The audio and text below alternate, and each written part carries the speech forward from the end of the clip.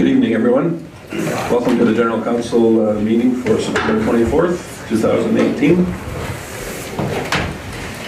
Appreciate everybody attending in the gallery as well. It is now 5 o'clock on the nose, and I'll call things to order. Has everybody had an opportunity to review the agenda for this evening?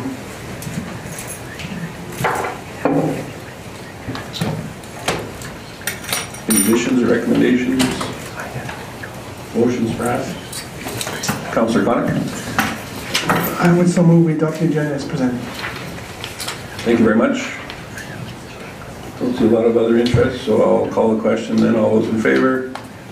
Thank you very much. And we'll move down to minutes of our last meeting, September 10th. We had an opportunity to review those.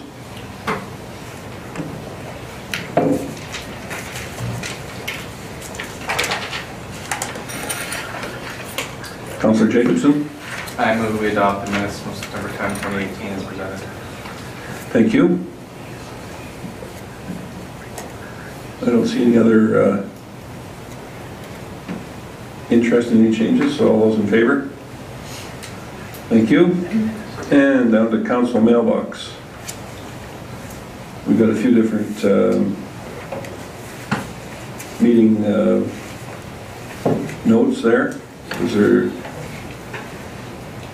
any of particular interest we wanted to go through? Councillor Connick, the Affordable Housing Steering Committee was one of yours. Is there anything there that you wanted to go through? No? And how about Police Commission? It's all there. That's all there for us. Okay.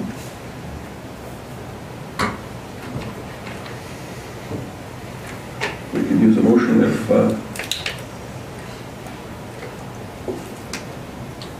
Councillor Connick? I would so move we adopt the council mailbox as presented. Thank you. All those in favor? Great, thank you. So we have a presentation, but I don't think that the individual who's going to be speaking to us this evening is with us right now, so we will move into I think we'll go right into the reading of Bylaw 461, and Director Piche will start us off on that item, please. Thank you, Mayor Creasy. Tonight before you is third reading for the smoking bylaw. To remind you, this is a bylaw that encompasses both tobacco and cannabis. Sorry, we're late. The changes from the first and second reading was that was requested by council was changing from a 5-meter buffer to about a 10-meter buffer in the doorways, windows, and air intake systems of any buildings. Also, part of the request from council was to have consultation with high schools and the Lacombe Police Service. And with all the high schools that I did discuss with, they didn't have any suggestions or changes to recommend. They are looking at their own policies, and much of it is in line with what they're planning already for the schools. The one change that was requested by the Lacombe Police Service was to define the vaping and the use of vaping products, and that they would be able to basically seize or confiscate the paraphernalia from minors only if they are caught with vaping products. So that change has been included into the bylaw. And then the other side of it was just the consistency of wording and messages of what is being conveyed to the public by this bylaw. The other area, the last area that required some clarifications was the trails and the sidewalks. And it was defined that the trails did not include sidewalks in this bylaw. I'm open to any questions now. Thank you. I'm sure that many of us have had input from the public on this item, so now is certainly the time to bring up any questions or concerns you have. Councillor Gullickson, go ahead. Thank you, Mayor Creasy. I have a real problem with this, that some of the issues, the 10 meters, especially downtown, if you look at the maps that we have, it basically, you might as well put a sign up on the highway saying this is a non-smoking community, which would be great in practice, or hopefully a dream. That would be great. That's not reality. And I think this is draconian to put in 10 meters downtown. It really limits what we can do down there as far as our restaurants and bars. I also have a little bit of a concern with public park, which means public space controlled by the city and set aside as a park to be used for rest, recreation, exercise, pleasure, amusement, and enjoyment. I mean, I saw today, for example, up by the airport, a gentleman walking. It was city land, obviously. Look, it's a park. And he's walking with his dog. He has a cigarette. He could get a $250 fine, and there's nobody within 300 meters of him. I think that's ridiculous that we would be even considering penalizing people that does something like that. They're not affecting anybody. These people are addicted to cigarettes, as I am. I don't smoke at this time, but I am a smoker. And I think that these rules are just way too far.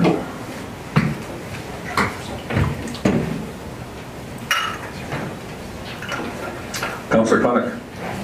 Thank you, Mayor Creasy. I think at the end of the day, it'll boil down to discretion, both of the bylaw officers or the police officer or whoever. So I think in that instance that you cited,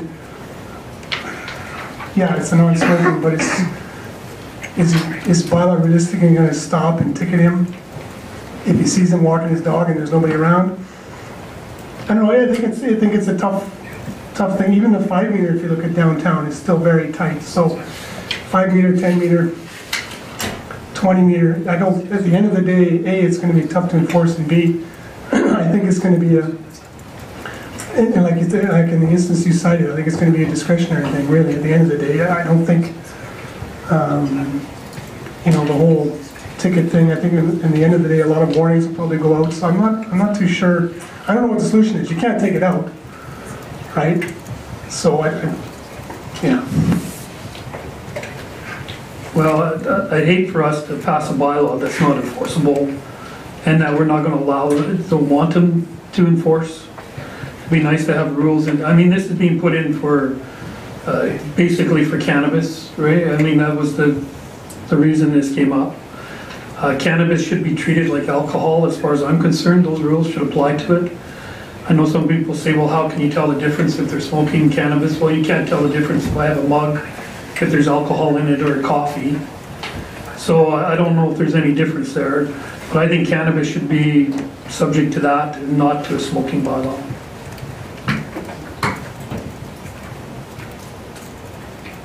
Councillor Hibbs. Thank you, Mayor Creasy. So I too have a little bit of an issue with downtown, in particular with the 10 and the 5. It's tough because, of course, I get the idea of what we're trying to achieve, but I wonder if there's perhaps some sort of happy medium where we could say that, outside of buildings that are high congregation, like for example the arena, that's a significant issue where you've got, especially at times during games, you've got a lot of people all of a sudden outside at the same time smoking and in relative close proximity to the door. So I get the idea that maybe 10 meters is probably quite appropriate in that situation. But I am concerned about sort of harming downtown and making it a bit too difficult. At least with the 5 meter, there are some areas that people can legally congregate. That's a safe smoking area. So I think perhaps we could look at maybe differentiating. Maybe downtown is treated differently. I don't think that would be inappropriate.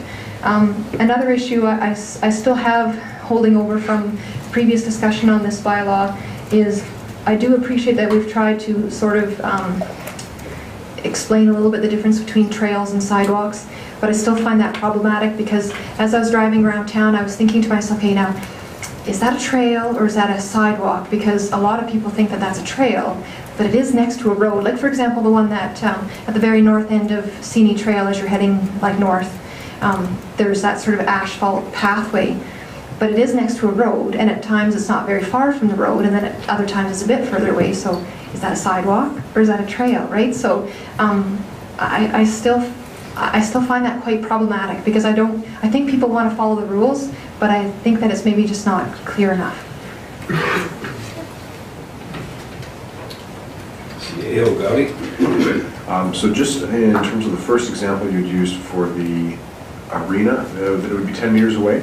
The way the bylaw is written right now is that the arena being a public space, it wouldn't be allowed anywhere on the arena parking lot other than a designated smoking area. And the 5 meters downtown, we aren't able to go less than 5 meters. So to Councillor Connick's comment of discretion being applied, certainly the 5 meter rule has been in place for a number of years, and enforcement hasn't been problematic either in terms of complaints of lack of enforcement or over enforcement. So the same approach would continue to apply going forward. Thanks for that clarification. Councillor Ross? Thank you, Mayor. It's just a question to administration. The other municipalities have cigarette dispensers on the walking trails. Is it consistent? Like, I think the simplest thing for enforcement is being consistent, but I can see Councillor Gullickson's point with individuals walking down the walking trails. It's not a density of people around them, but in the same sense, I think you got to be proactive to have somewhere to put their cigarette.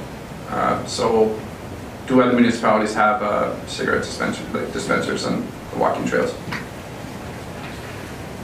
I know there was some reference to those in this ballot, but I don't know where it is offhand. Perhaps you can bring that to our attention. Director Piché will look for a reference to receptacles for cigarettes perhaps, but I would suspect that we would find a mix between other municipalities. I'm sure there's examples that do and those that don't.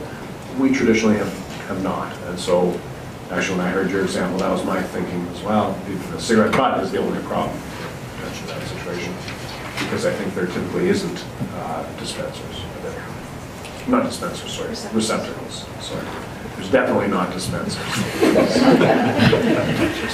So Dr. Piché, on 5.9 might have been the one I was thinking of, and I don't know if that is necessarily applicable in this instance. That's what I was finding too, is 5.9. It's more so for the proprietors that they ask people to put their cigarettes out.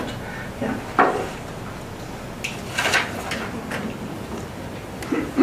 Councillor Jacobson? Question for the CAO. You had said that we already currently enforce a 5 meter buffer zone, but is that only for public buildings?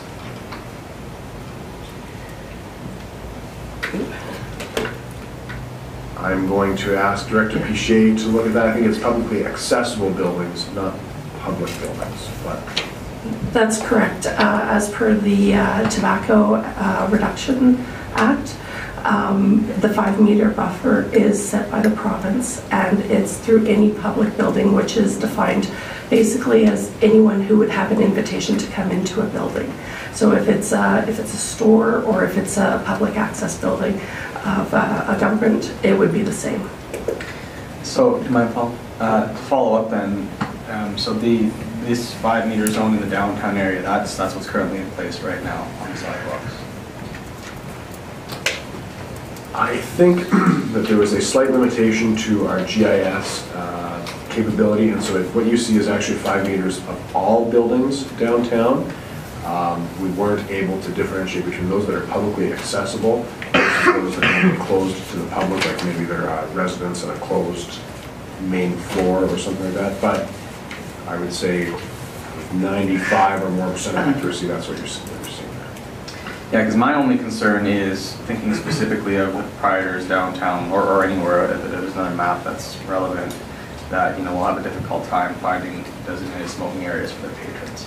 But if it already exists now as per bylaw, then clearly it isn't that big of an issue. So that's why I was just doing this clarification. So I'm thinking of the uglies and the cilantro chives of the world.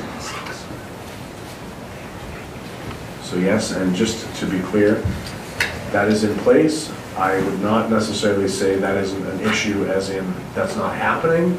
I would say that isn't an issue as in we have not had any complaints about over regulation or under enforcement of this rule. It seems to be at an acceptable level within the community. Councillor Ross, go ahead. Thank you, Mayor Creasy. I guess I should note is Ugly's, Lacombe Drive, Lidl's, they all have back entrances. So these individuals can go to the backs of the businesses that could be used for smoking, I would assume. So the back door, the back entrances is not part of the 10 meters? So I believe alleys are exempt. Are they not? Or no? No, my mistake, sorry.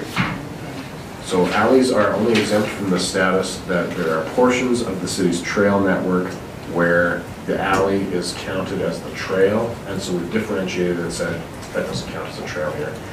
But it still counts as a public entrance, and so you would have that 5 meter or 10 meter setback. However, those examples that you gave of the existing establishments, with a 5 meter setback, there would in theory be the availability that you could go and stand sort of like in the middle of the alley and smoke legally to an extent. So certainly alley smoking or out the back entrance would be typically seen as something more palatable and would be, you could have that under the 5 meter rules. Councillor Hoekstra. Thanks, Mayor Creasy. So on the bylaw, 5.4 states smoking tobacco on city sidewalks is allowed beyond the 10 meter distance of any designated public place, and so on. So does this mean that people can smoke tobacco there but not cannabis? Like how is that is for sure the case? In this instance, cannabis is treated like alcohol. So where smoking is allowed, it's only tobacco, but not cannabis?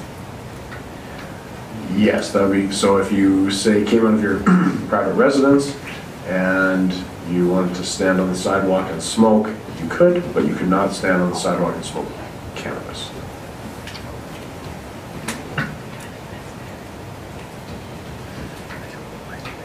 Councillor Locson. So, to me, that it's getting ridiculous because, for example, Mitchener Park, you could go up there, you could have a fire, Mitchener Park, but you can't smoke there, which is insane.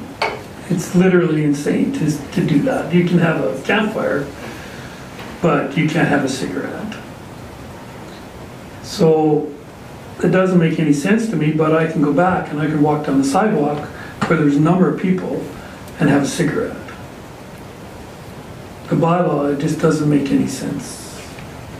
It's not enforceable, and what we're doing is creating a bylaw that's unenforceable. And if somebody ever did enforce it, it would be a nightmare for us. Councillor Ross. Thank you, Mayor Creasy. So if we were to have some method of disposing of the cigarettes on the trails, how many kilometers of trails do we still have? 50? No, I'm just throwing that out because there's going to be a significant cost if you, right? So do you, I'm just throwing it out there. So I think that I see the concern. I think the difficulty is if you say smoking is allowed on trails, then it's almost de facto allowed in parks. And the Cannabis Readiness Committee was very clear to say we don't want consumption of cannabis within parks. So if you want to remove it, I think that would be a separation of tobacco, and if you were going to go that way, I would recommend a separation of tobacco and cannabis at that point, because you really wouldn't want, the committee really didn't want to see cannabis being consumed on city trails and within the city parks.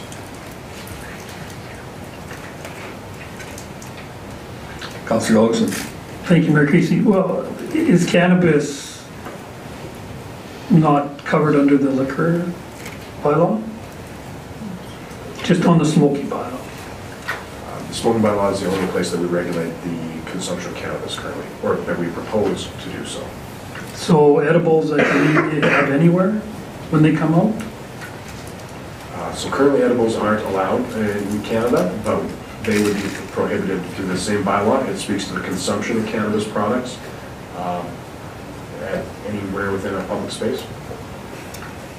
So the smoking bylaw is taking care of our cannabis control, which, okay. I don't think it's right. I think it should be covered under the liquor laws, and the same laws should apply to cannabis. So I'm hearing that there might be some concern about the distance between the 5 meter and 10 meter setback. Is anybody thinking of perhaps addressing that, or Councillor Hibbs? Thank you, Mayor Creasy. I was thinking actually about proposing an amendment that we would somehow, I'm not sure how to word it, but change it so that at least the downtown core, and I'm not exactly sure what the measurements of that would be 5 meter rather than 10 meter. I'd like to see how council feels about that.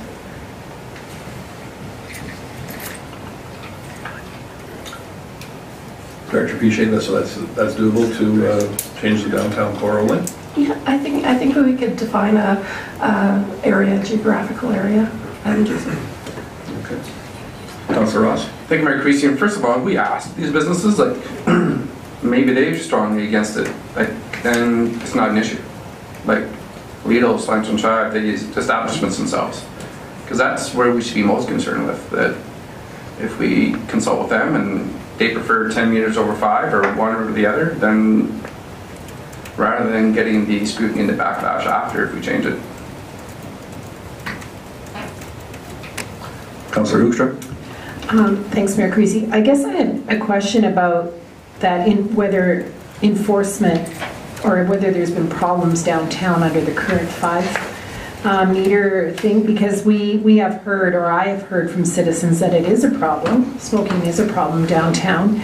The 5.9 point, no proprietor of a place where smoking is prohibited by this bylaw shall permit ashtrays to be placed or remain in that place. There are ashtrays outside of businesses now, so they'd be within the 5 meter zone. If we're looking at all along these buildings as being the 5 meter zone. So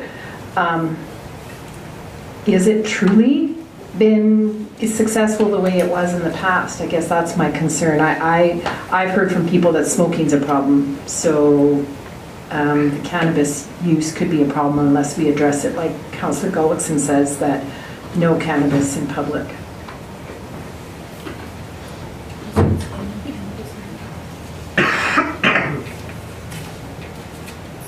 So, first off, Councillor Hibbs, did you make that motion for the distance portion? I'm sorry, Director Piche, did you have something to add? I just wanted to clarify that it is absolutely no cannabis in public. That is Section 3 is no cannabis. Section 5 only speaks to tobacco smoking. So there is the differentiation of that no public consumption of cannabis is allowed. Thank you, Mayor Creasy. I think it's worth mentioning, because nobody has, medical cannabis is of course an exception that is treated like tobacco smoke. So when we're talking about people having access, now I wouldn't imagine those are a great number of people, but there are people out there that have the medical license to use it. And so they are looking at the smoking tobacco rules as their guidelines for where they are able to access their medical use or not. So again, that's actually another reason that I would support that 5 meter downtown in particular, because there aren't many places that you'd be legally able to use tobacco for sure, and the medical cannabis, but it does make it a little bit easier. I think the 10 meters is just overboard.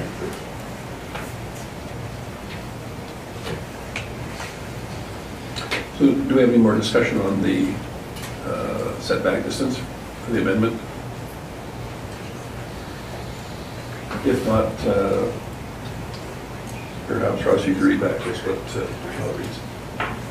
Thank you, Mayor Christie. Councillor Hibbs had thought about making a motion to, I'm presuming, give third reading with an amendment, or prior to the third reading a motion. I think she was talking about amending that would somehow change it so that at least the downtown core would be 5 meters and 10 meters. So perhaps if we make that amendment as a separate motion and then deal with third reading later. Just a minute. Okay.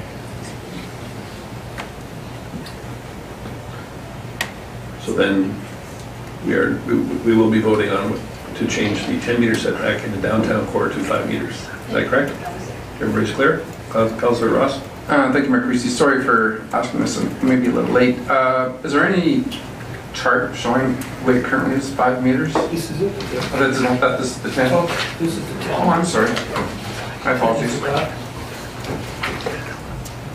Again, my apologies. Any other concerns between the 5-meter, 10-meter comments? If not, all those in favor? Opposed, if any? Unanimous. Thank you. Go ahead, CEO Gowdy. Just in terms, excuse me, in terms of clarifying the downtown core area, I would propose that we would go 53rds. Oh, actually, that everything shown on the map that is in front of you would be considered downtown core and subject to a 5-meter. That's agreeable. Okay. That only applies to the public buildings, right? Like not the residences, but just.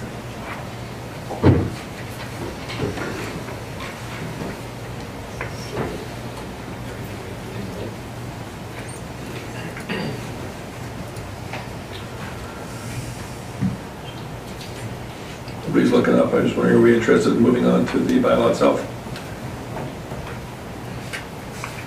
Councillor Hibbs? Sorry, not quite. Just, I want to revisit the sidewalks and trails. I think I take exception to the idea that if you were to somehow decide to take trails and, well, trails, I guess, out, that would somehow mean that parks are you know, affected, which I suppose to some minor degree they are, but I do feel that they are separate.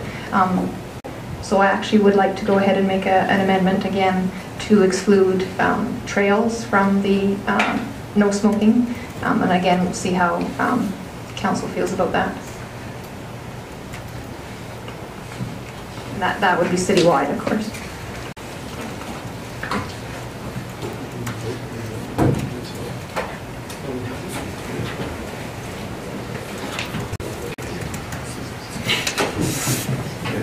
I think rather than muddying the waters, we'll vote on the amendment specifically.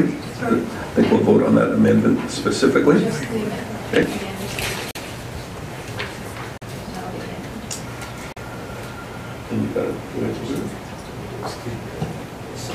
So Councillor Hibbs' motion proposed is that an amendment be made to the bylaw presented to exclude trails from the no smoking portion of the bylaw on a citywide basis.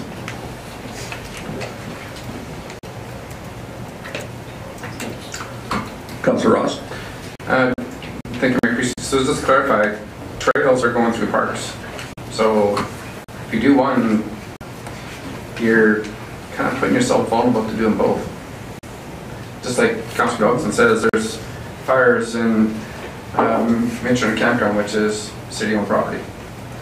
And just like if they're hypothetically in Lower Bowl, Michener, if you put back in day fire pits or something like that for children's birthday parties that historically in the past that were down there, then I think that's very vague just to do walking trails. I think it leaves us vulnerable that the trails are going through the parks, and I wouldn't be in support of doing trails unless you're going to define more of the parks and so forth. Councillor Hoekstra? Thanks, Mayor Creasy. Okay, so what's the point of this bylaw? Because then are we actually putting anything in place that wasn't covered by the provincial rules as they were? Like, I guess I'm really curious what we've whittled it down to. I think if cannabis cannot be consumed in public, why are we spending our time on this? Because I thought that's what precipitated this discussion. Director Piche? I was just going to make a comment regarding the trails in the sense that One of the reasons we were including trails was specifically around Crana Lake. That has always been a point of contention with things, especially with the high school right there. I just want to make that. Thank you. CAO? I just want to, the consumption of cannabis in public is legal. You are proposing under this bylaw to not allow it within the municipal borders of Lacombe in public spaces. So with no regulation, the consumption of cannabis in public spaces, on sidewalks, in parks, that sort of thing, would be allowed.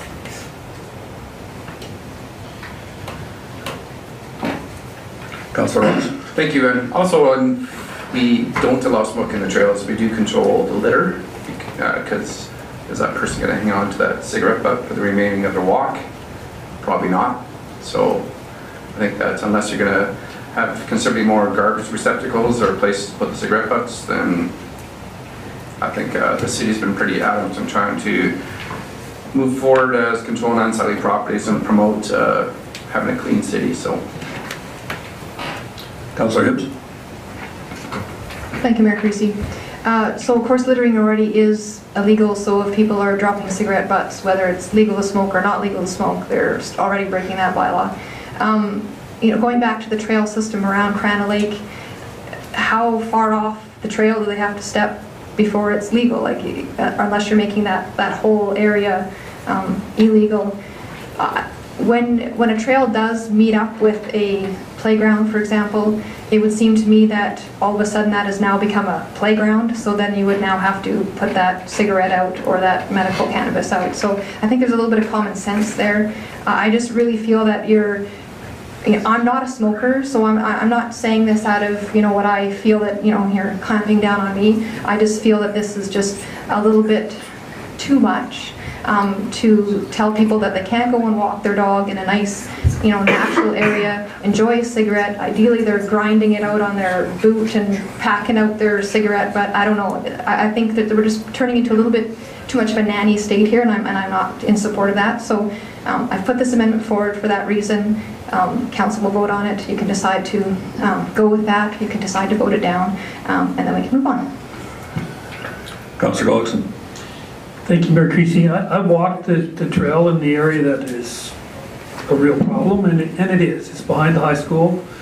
There's a lot of issues there as far as litter and so on. There's lots of problems in that area. Kids are being forced farther and farther away from the school, which I understand the school policy. They want the kids to quit, but it's not reality. They're not all quitting. And sometimes you're better to have them closer than farther away. And I know that from previous experience myself. You may want the smokers to be a little closer than pushing them farther and farther away. But it is an issue. That stretch in there is probably 300 meters, maybe a little longer. The rest of that trail I thought I never saw a cigarette butt on the rest of that trail that I walked, and I was looking. But that area is bad, and certainly it has to be addressed, and that's something that the high school has an issue with, and it's also our problem because it is on the trails. So do we have any more input for removing trails? If not, I'm going to have our legislative coordinator read back just so we know exactly precisely what we're voting on. So the motion by Councillor Hibbs is that an amendment be made to Bylaw 461 to exclude trails from the tobacco smoking portion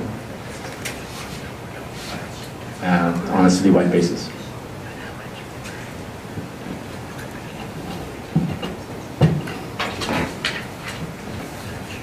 That's the way you're fine with that the way it's printed, okay? Any more comments on that portion specifically? Councillor Ross. I think equally to enforcement is, just like Councillor Connick mentioned earlier, is discretion of enforcement. This gives Bylaw the tools for the area around Crana Lake, and common sense prevails that if somebody is the sole walker on a trail and nobody near him, I would think it would be not a good decision to give that individual a ticket, but we'd also give him Bylaw the tools to deal with Crown Lake and to deal with areas that are an issue. If we do take out the trails, then we don't give Bylaw, we don't give enforcement, and we don't give the police service the tools to deal with the areas that are an issue. Thank you for that. Anyone else? All those in favor of removing trails the way that it's worded now? And all those opposed?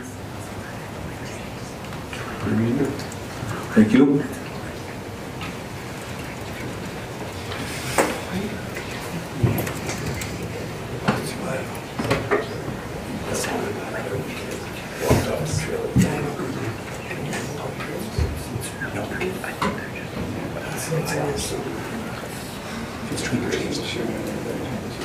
Councillor Tonic? So I would so move then, unless there's anything further, let council give third reading of bylaw 461, cannabis and tobacco consumption bylaw. As amended. Okay, as amended. Thank you. Anyone have anything additional? And I'll call the question. All those in favor? All those opposed? So noted. Thank you.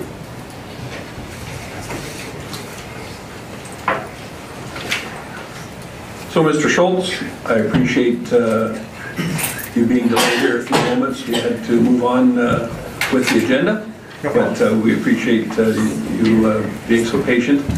Please come on up to the front here. I'd like to apologize for being late. We had to pack a bunch of things into our van, and we also had a pre-ample where we had my students present to me. So it's an honor to be here. Thank you, Honourable Mayor Creasy and Honourable members of Council. Thank you to our public relations people and our newspapers, and thank you to visitors and our BeeWise class.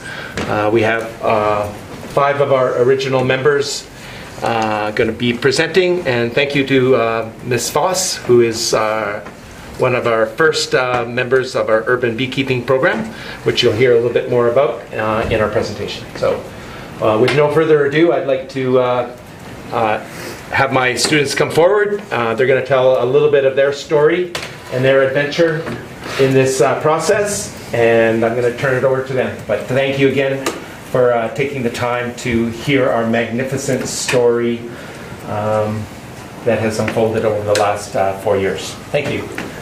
Thank you very much for that introduction. I will have all of you use the microphone because we have to keep in mind that we've got viewers online as well, and it makes it difficult to hear without using that. It makes it clear for the people in the gallery as well. And as long as the red light's on, then you're good to go. Very good. Thank you. Okay, I'd just like to say thank you to the council and our honorable mayor for having BeeWise High School present their BeeWise project.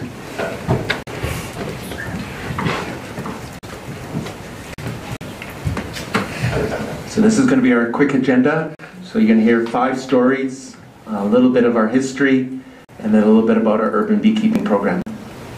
And then we'll entertain some questions, and we have some samples for you guys to try. My students were really busy today making honey candy for the first time, so you guys will have a treat, and we have some kombucha tea as well. Hello, so I'm Holden. I'm one of the secondary year beekeeping students at our BeeWise club.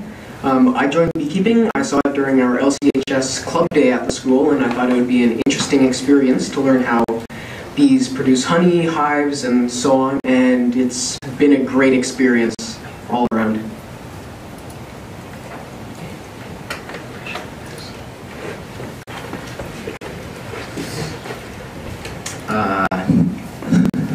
Hi, I'm Quentin. When I first joined the beekeeping thing, I I thought I'd give it a try. All my friends were doing it, and I thought it was really interesting. I really like helping the environment, and I like having fun with my friends, extracting honey from the hives and stuff. And the part that I find most interesting about the beekeeping program is how the bees make the honey, from finding nectar to capping off the honey.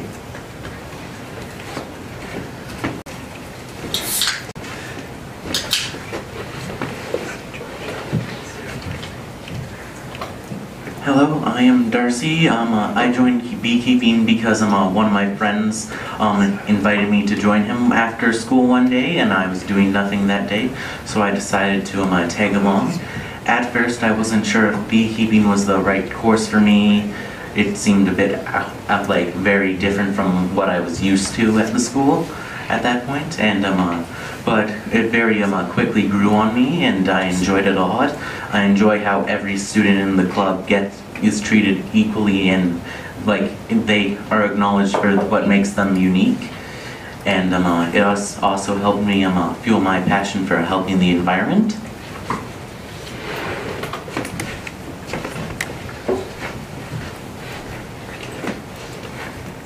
Hi, my name is Josh, and originally I was here for the credits. None of these lovely gentlemen introduced me to the course. I wandered in one day and I found a great place to stay and learn. I learned a lot of things. I've learned anything from what a bee is to certain types of diseases and what they can do to a hive. I have been in here for, it's my second year. I am not one of the original members. I am the, Lane is original.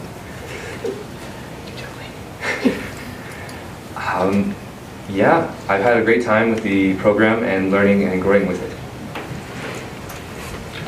Josh, I appreciate your honesty and your sense of humor, so thank you.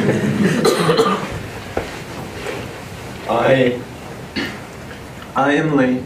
I originally started with the BeeWise beekeeping group in its infancy stages. I was there for all of the researching and fundraising for all of our equipment and getting our initial packages of bees. I helped install the first package hive and then came back for a second year to help Darcy, Holden, Quinton, and Josh get up to speed and help manage our hives. I've initially joined the club because it gave me an opportunity to voice what I thought were urgent needs concerning our environment. And I have to admit, the 20 credits that I got from it are a real boost towards my diploma. This program also allowed me to add another area to consider when I cook, and I look forward to using it in a culinary career.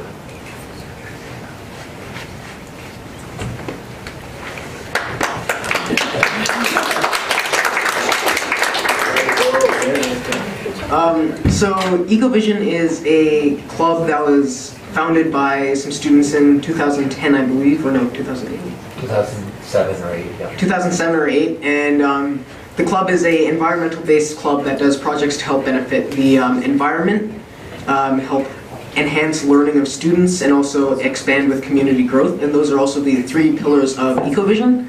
So any project within EcoVision must revolve around those 3 pillars to be a license-funded project at the school. So some of the EcoVision projects that we have done in the past and are currently doing are our very first one. I was not a part of this one. This is the beginning. A group of students came up to Mr. Schultz and said, hey, we want to try and get our school off the grid. So they decided, let's put in some solar panels. So they proceeded to put in 10 solar panels. 30 solar panels? Wow, that's a lot. And now it is, we are using the solar energy to power classrooms and other utensils and needs for within the school. The second big project that the EcoVision Club took on was our greenhouse in the garden area. This was a geodesic greenhouse that could house tropical plants, and it was all envisioned by a student. And then they did research, got community funding and so on, and now it's still sitting out in their garden. And our third and most largest project to date is the EcoVision BeeWise program, which consists of our hives on our property and the Green Certificate program within the course, which gives 20 credits and a great experience. I just want to make a little comment. Just found out this past week that we were voted the greenest school in Canada, greenest high school, so these projects are a testimony to that.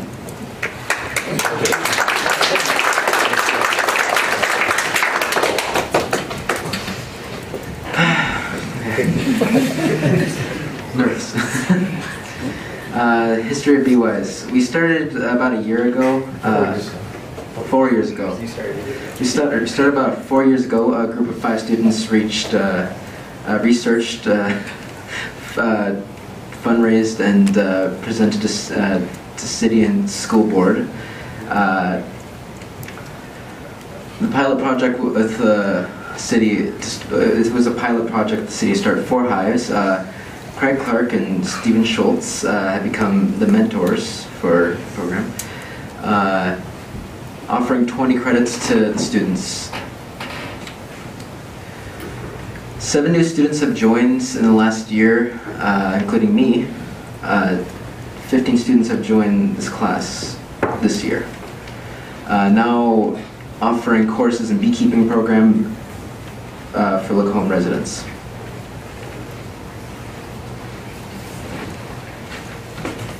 If there's any questions, you can interject between slides.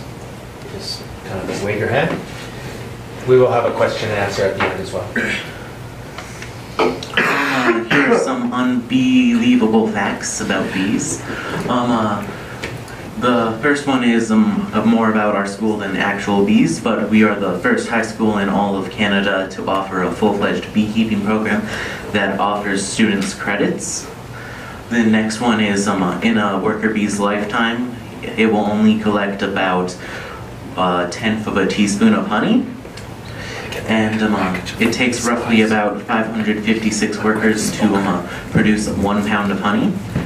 It's bees have been around for about 30 million years. That's a pretty long time. That's a pound of honey. For anyone who needs a visual of a pound of honey, it is being passed around. All worker bees are in fact female bees, and any male bees get kicked out during the fall, right before winter.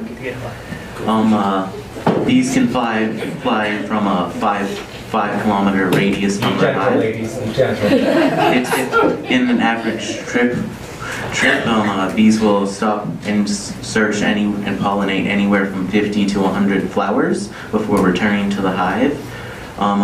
The bee's brain is actually more of an oval shape, and it's different from ours in that perspective way. Bees can communicate by doing little different dances. By shaking their legs and bodies, they can, and going in how big of circles they can direct other bees to good patches of, like, example, canola, clover. They can tell other bees what is where and where to get it and how far away it is. And they can also exchange stomach contents to give that same information. And queens have stingers, don't have barbs and don't have venom.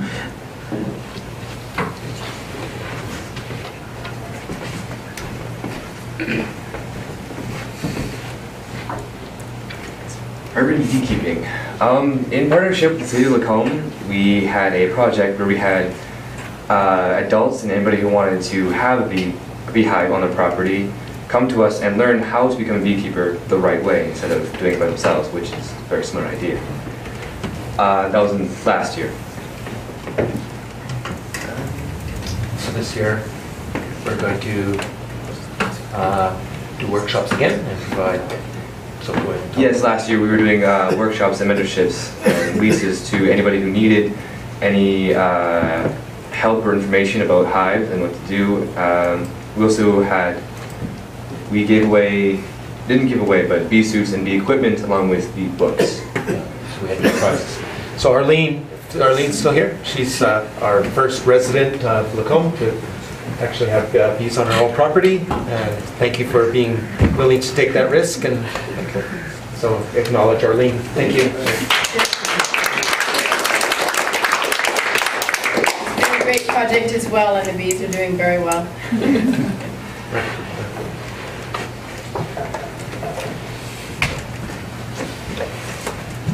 So what do you need to do to become a urban beekeeper in Lacombe? First, you need to take a BeeWise beekeeping course and get a certificate through our club, and which is, I'm pretty sure, signed off by the city council. It's not signed off by city council. City council's given us permission, so it's a little technicality there. Number 2, join the Red Deer Beekeeping Association and find a BeeWise mentor. Number 3, register with the Alberta Apiculturist. 4, get a premises identification number, or PID. 5, purchase or lease from BeeWise your equipment, which is listed in the next slide. And number 6, order a package of bees from PV Mart, or a nucleus of bees from Lacombe Honey, Craig Clark, or us? Through the school here, or Lacombe Honey. So just a little note, the model we're following is the same model that the City of Calgary follows, and so that's the recommendation that we took from bylaw officers that we talked to, and we did a lot of research, and so that's the reason why we're following this model.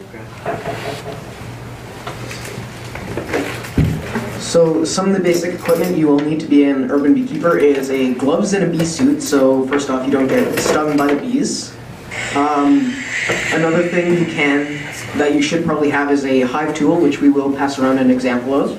And it's basically a small little crowbar looking tool that you can use to separate the frames within your bee hives to actually access your honey. You can also use it to pull apart the frames, separate things, and so on. Another thing you'll need is a smoker, and we aren't talking like a cigarette smoker or anything. It is The bylaw cigarette.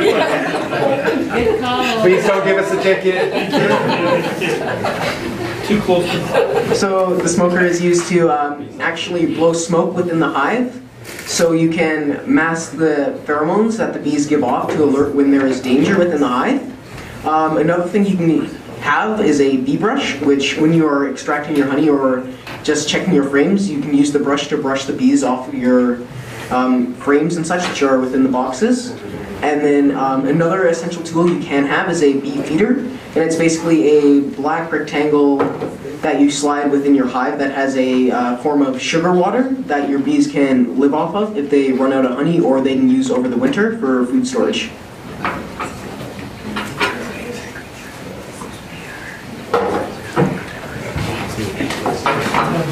Just like to give a shout out to PV Mart. PV Mart has been a very incredible business to work with. They donated us enough suits for a whole class, and also helped us buy our equipment at a reduced price. So thank you to PV Mart, just a shout out to them.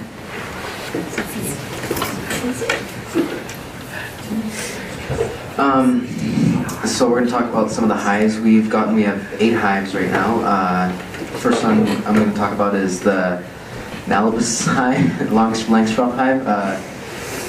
Nalibus was first made May 15th, 2017. It's a penheld nucleus with Hawaiian heritage. It's been superseded twice, named after the first 4 students, so now first 5.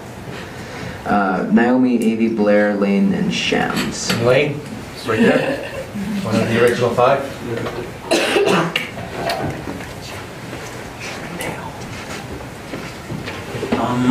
Our second hive is called Chippendale. It was also made alongside of Nalbs and like I can't get the words out of my mouth. But first created on May 15th, 2017 alongside Lacombe. It's also a penhole nucleus with, well, its queen is also Hawaiian descent. And this has also superseded twice. You may be wondering why we call it Chippendale.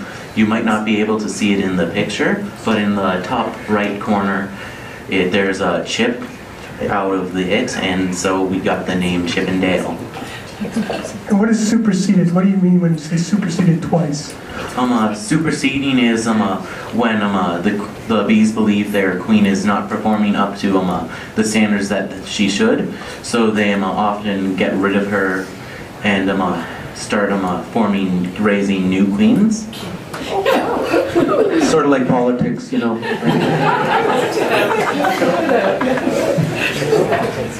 You're out.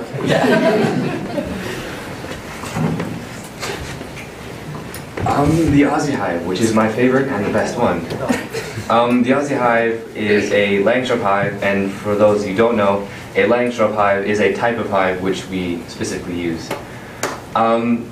It was made in April 30th, 2017, and the queen came from Australian descent actually, and it had the best harvest of the year with 60 kilograms. The Aussie queen was transferred to a hive called Takeover, Takeover, and a new queen was raised, so it was split. So you might be asking, why do we have to get our queens from Australia? Well, there's been a ban from any queens from other provinces and also from the US because of disease. So you can only get your queens locally, or you bring them in from island countries like Australia, New Zealand, or Hawaii. So Steve, I'm just curious, how many times a year do you harvest honey to get 60 kilograms out of one hive? So you can harvest on a continual basis. We have chosen at our school because students come back in September, so the students can be integral part of the harvest. We harvest once a year. This year, we're going to have close to 600 pounds of honey from our 8 hives.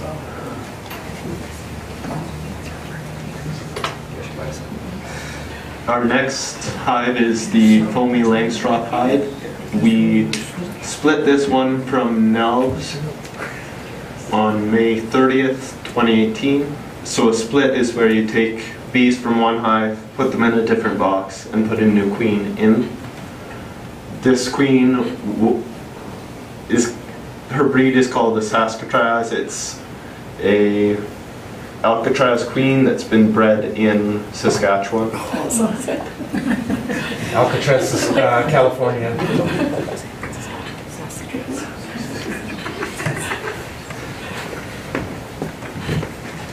So the Takeover hive, as mentioned before, was a accidental split with the Aussie hive. So we wanted to make another split, and we wanted to expect that hive to supersede, but we accidentally put the queen within this new hive, so we called it the Takeover hive because the Aussie queen sort of took over this new hive. So this was our first split that I performed, and many other students did. And it was May 25th. The hive started to grow up, and it took over, and this is a bit of an outdated picture, so are most of them. Last time I was out there, they were pretty tall, so. 7 feet. Yeah, 7 feet tall was the highest hive we had.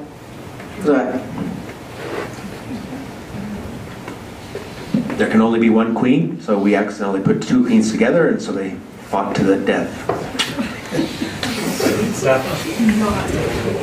Next slide is missing, so you can just talk about our swarms.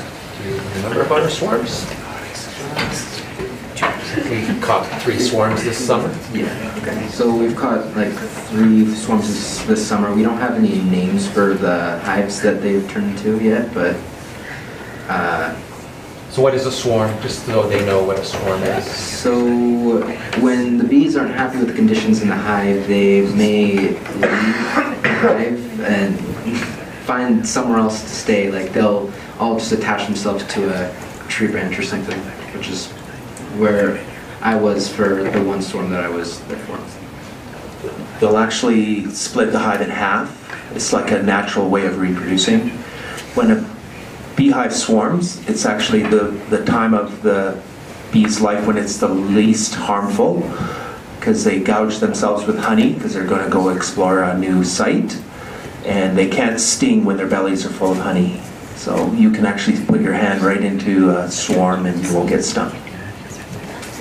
So we did a lot of research, and a lot of you might be wondering, you know, what about the duty of care that we have to uphold, and what about, you know, being stung? And we did our research, and only 2 fatal deaths in Canada, the whole country of Canada, a year.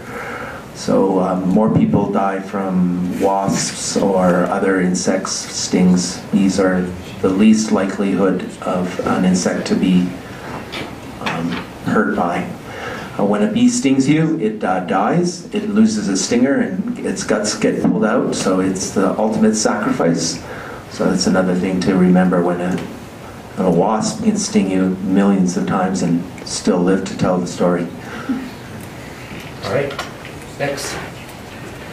I don't know if we can show any of these videos, and we might be running out of time, but we have a series of videos that you guys can watch. You guys all have this reproduction or this PowerPoint on your thing. So this is just some of our experiences that we have had with our beekeeping. So is that okay? I don't know how to activate the video anyway. Do you want to activate the second video? Who's? Ross is just, yeah. We'll listen to one video. I think that Ross had tried to access those before and wasn't having a bunch of luck, but if we're able to get one to work. Just try the one. It's only 40 seconds long. So Darcy, what's happening here? We've just re-queened. What does that mean? In this video, we just requeened, where we took another Saskatraz in this case, and gave it to a hive that had lost their queen. So I believe in this case it was the Aussie hive that had lost the queen during the transfer to takeover. And in this video, it's just us doing a little inspection, pointing out the all the brood, which is all the cap stuff you may see. We've got a bee in there still, though. Well, look in the candy tube. So the little cage, can you tell me what the little cage is? The little cage you so we can remove the candy right there, the little tube, wooden cage. The cage. That's a queen souvenir. cage. That's when you order nucleus of bees or a package of bees, the queen will always be separated from the other bees in one of those cages. Right. That way you don't have to spend your time looking for a big ball of mass. Nicely capped, very uniform. So why do you put the queen in a cage? Why don't we just put the queen into the hive? What do the other bees have to do? Queens there. And another reason we put the queen into cages, since if the bees detect her pheromone and they are used to the old queen's pheromone, they'll try to kill her because they may think she's trying to invade their hive. Therefore, the cage gives a bit of separation so they can grow used to the new pheromone.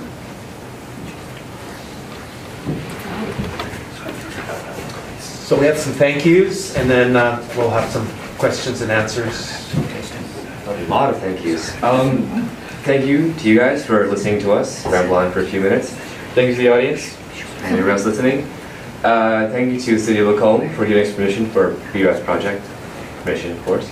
Thank you to the schools for letting us have the hives on the school grounds. Thank you to Schultz and Craig Clark for helping mentoring us throughout the years. Another big mentors being Arlene, the Hills, Carmen, and Tara. The original 5 students who took upon themselves to go out and make this happen. The Magnificent 7 being Holden, Quinton, Darcy, myself, Emily, Emma, and Sarah. And our sponsors being Piedmont, Whole Kids Foundation, Emerald Foundation, Home Hardware, and the County of Lacombe. And our businesses, our interactions with our local businesses being Slanto and Chives, Order and Pastoral Pharmacy, Health Fitters, Fitters, and Sweet Phones. Thank you so much.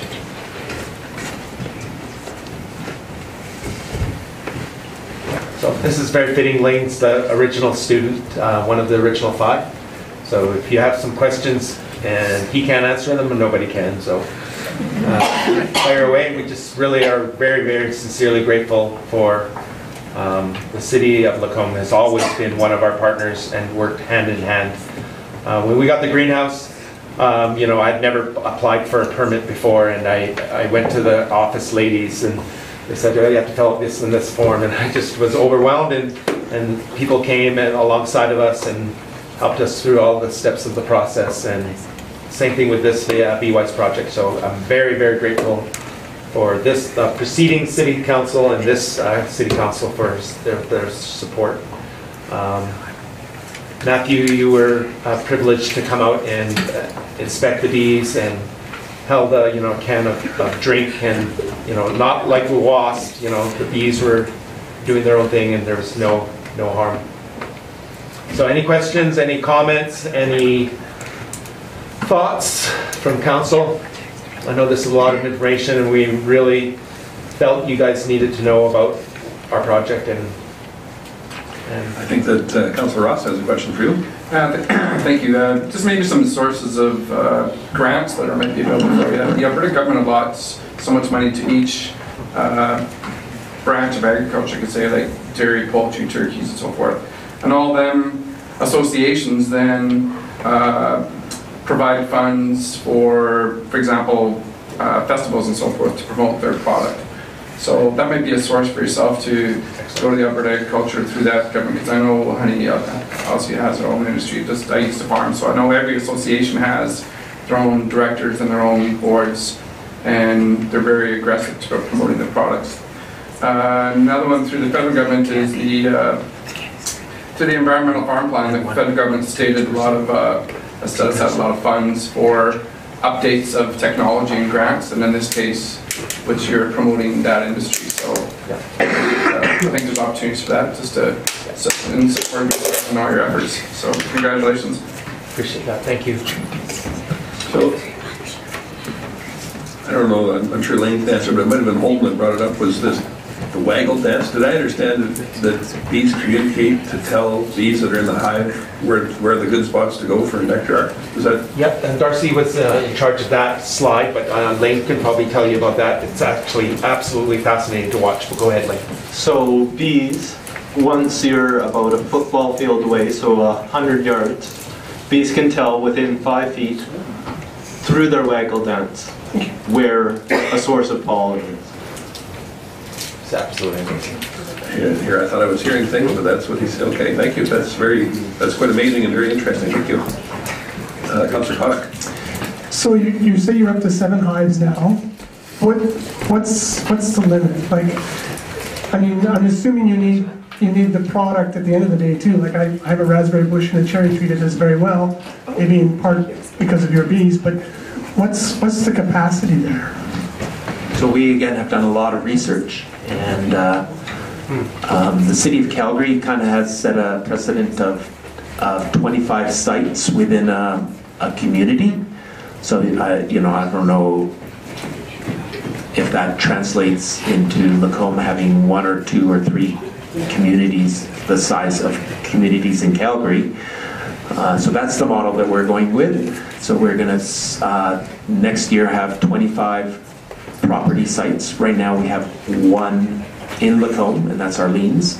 And we had 5 or 6 take the course, but wanted to wait another year just to get more knowledge and information under their belt. So we're going to limit it to 25, and then we're going to give those addresses to the bylaw officers.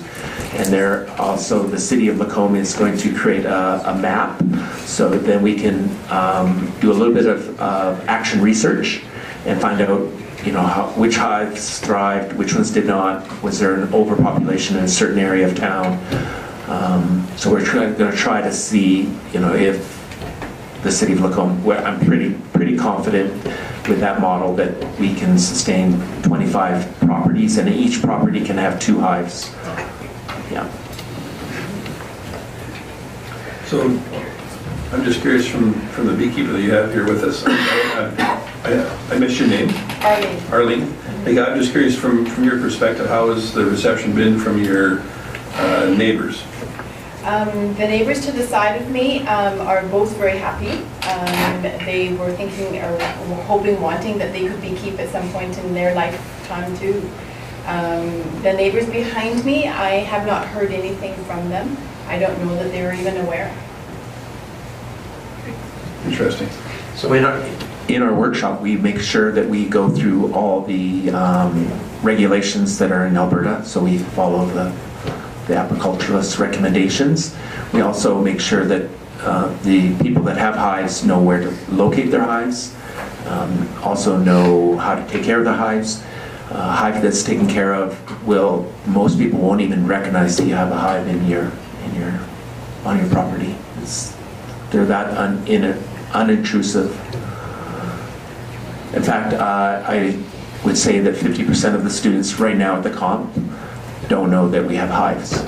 They know we have a beekeeping program, but they do not know we have hives. And their picnic tables are literally 100 yards away from the hives. And they do not know we have hives. We actually went and talked to a bunch of students and asked them, do you know there's hives on this property? And we found out 50% of them do not even know that we had hives. We have 9. Councilor Jacobson. Just a couple things. So, how many of those 25 spots do you have filled right now? We have 1 filled and 5 or 6 in line, in lieu. Okay, so if people are interested, what's the best way? They contact you directly? Contact directly to the high school. Yeah. We've got a website as well, www.lchsecovision.weebly.com. But emailing me and I will. What's really cool about our program is that, I'm glad Lane's here, is that our students will actually mentor the beekeepers every step of the process. And Lane, you had the privilege of doing that this summer, so you want to talk a little bit about that? So I was voluntold to help out one of our course takers to help set up his hive, and then he allowed me to come and inspect with him when he inspected, just to give confidence and to give outside perspective on what his bees were doing. Great. So I have actually been singing the praise of this program for the last year in council here. I haven't obviously met any of you young gentlemen, but Steve here, I've been hearing about this for the last at least 8 months at ECHO. And you all certainly more than exceed his description of you all, so congratulations for that. And I just want to also mention, it's not really a point out here, but Mr. Schultz here has certainly gone far above and beyond in getting this program not only set up, but accredited, and it's not even remotely done justice to what he's done to get this off the ground. And not only himself, but this entire program is an incredible asset to our community, and I think reflects extraordinarily well on us that you guys are doing this. So thank you very much. Thank you.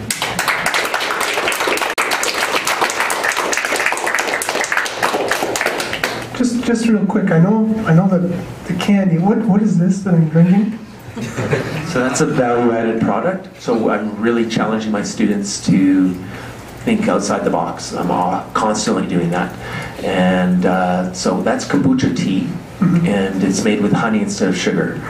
So it's a value-added product from our honey. And it's actually green tea and honey fermented with a SCOBY, so it won't taste like green tea or honey after it's been fermented. It's a probiotic, so it's healthy, it's non-alcoholic, and it's sugar-free. So if you're a diabetic, you're welcome to drink it, and if you're an alcoholic, you're welcome to drink it as well. Councilor Hibbs. Thank you, Mayor Creasy. So I guess first of all, I'd like to say, thank you for your presentation. It can be pretty hard to get in front of, maybe a very formal, stern-looking group, and we're not, of course, but thank you so much. You did fantastic. I had the good luck of actually chatting with Darcy a little while ago when you were set up at, I think it was a Wednesday market. And so we had a good chat about the program and about some of the stuff you're doing, and so that was pretty awesome. I really appreciated that. So it really gave me a good inside view, and I brought home some of the tea and really quite enjoyed it over the course of a few days. I was just curious, you were mentioning business model, and I think this is fascinating because not only are you teaching them something, sharing with them something that's agricultural, right? It's natural and good for the environment, but there's also the business model side of things. So it's kind of cross-course type of material that you're doing. So like beyond just what you're doing already, like is there use of maybe the wax? Like I used to know a beekeeper once upon a time when I was young, and it was my friend's father, and he had a number of hives in the backyard. It was an urban situation, and he would do amazing things with wax, and so that that's another area. Oh, so we got maybe some ideas there. And then also, we're talking about setting up different places in the city, and I hope that this presentation gives a lot more, information out to residents to go, hey, maybe I'd like to be a part of that. But also the county, because I know a lot of farmers, for example, you think that would be quite interested in having hives set up on their property as well, because of course that would benefit, they're growing a crop and whatnot. So I'm just curious as to, what your kind of future plans are. But let's talk about wax first. That sounds like that'd be interesting. So I have 3 other students here that are in the 3rd BeeWise, 4 actually, sorry. Or 5. Oh, 5. There's 5 students. Kids, stand up. So this is my present class, and they're the lucky because they get to take this class during class hours. So the first 12 had to do it after school. So that's one privilege they get, but they are already percolating ideas. So one of the ideas was for the first time, we're going to actually take the wax, and I'm going to use the wax, but Cody is, percolating a few ideas. So he and one of his other classmates that's not here, and with the help of these guys today and last Wednesday, what did you do? And you guys got a treat already, but what are you planning to do with that? And just talk a little bit about your experience. Well, I didn't know I was actually. So what did we do last Wednesday? We did last Wednesday. We were making candies that you just ate, and it was a kind of a complete failure. But we tried again today, and it went very well. I spent most of my class time along with another class time that he got me late for, and so yeah, we make candies, and we are promoting it with our businesses and making it So 75 of those candies gets filled into one of those 1 kilogram tubs, and what are you going to sell them for? We're going to sell them for $10. Yeah.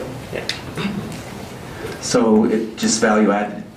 So I had a business student come in today, and he is going to help us with our business model. We're also partnering with Berman University, and one of their business professors is working alongside with us. He's also on the ECHO board. David Jeffries is his name, and he comes in every Friday now and teaches my current beekeeping students how to create a business plan. And then each of my beekeeping students that desires will create a value-added product. So wax is going to be one. We're also going to invest on a new hive that was invented in Australia. We just contacted the company. It's called the Flow Hive. It's a really brilliant idea. At first we thought that the cold climate would affect our hive, but we've found differently. So the Flow Hive has a plastic cone, and you just turn a handle and the honey comes out, and you don't have to harvest honey like traditionally you've had to do. And so we are partnering with this new company, and then we'll be maybe their suppliers for Alberta, because they're currently not in Alberta. Well, Steve, we certainly do thank you and your students for attending here tonight. We've learned an awful lot about beekeeping, and we appreciate it. It's obvious to see you're passionate about teaching, and it's great to have your students here, so thank you very much for coming out. Thank you. You guys want to just say thank you on behalf of anybody want to say thank you?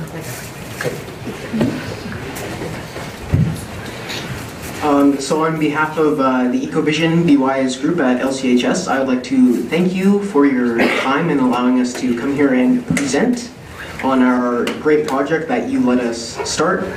And I'd just like to thank you for your time and everything else. Thank you.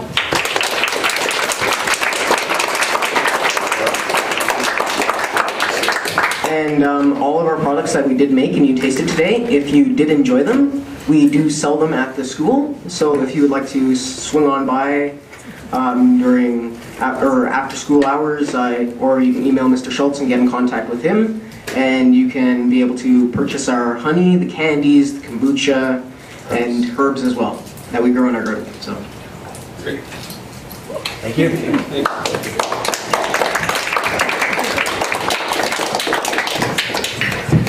everybody for coming and supporting us. Appreciate that. Perfect. That's indeed right after, or your right here.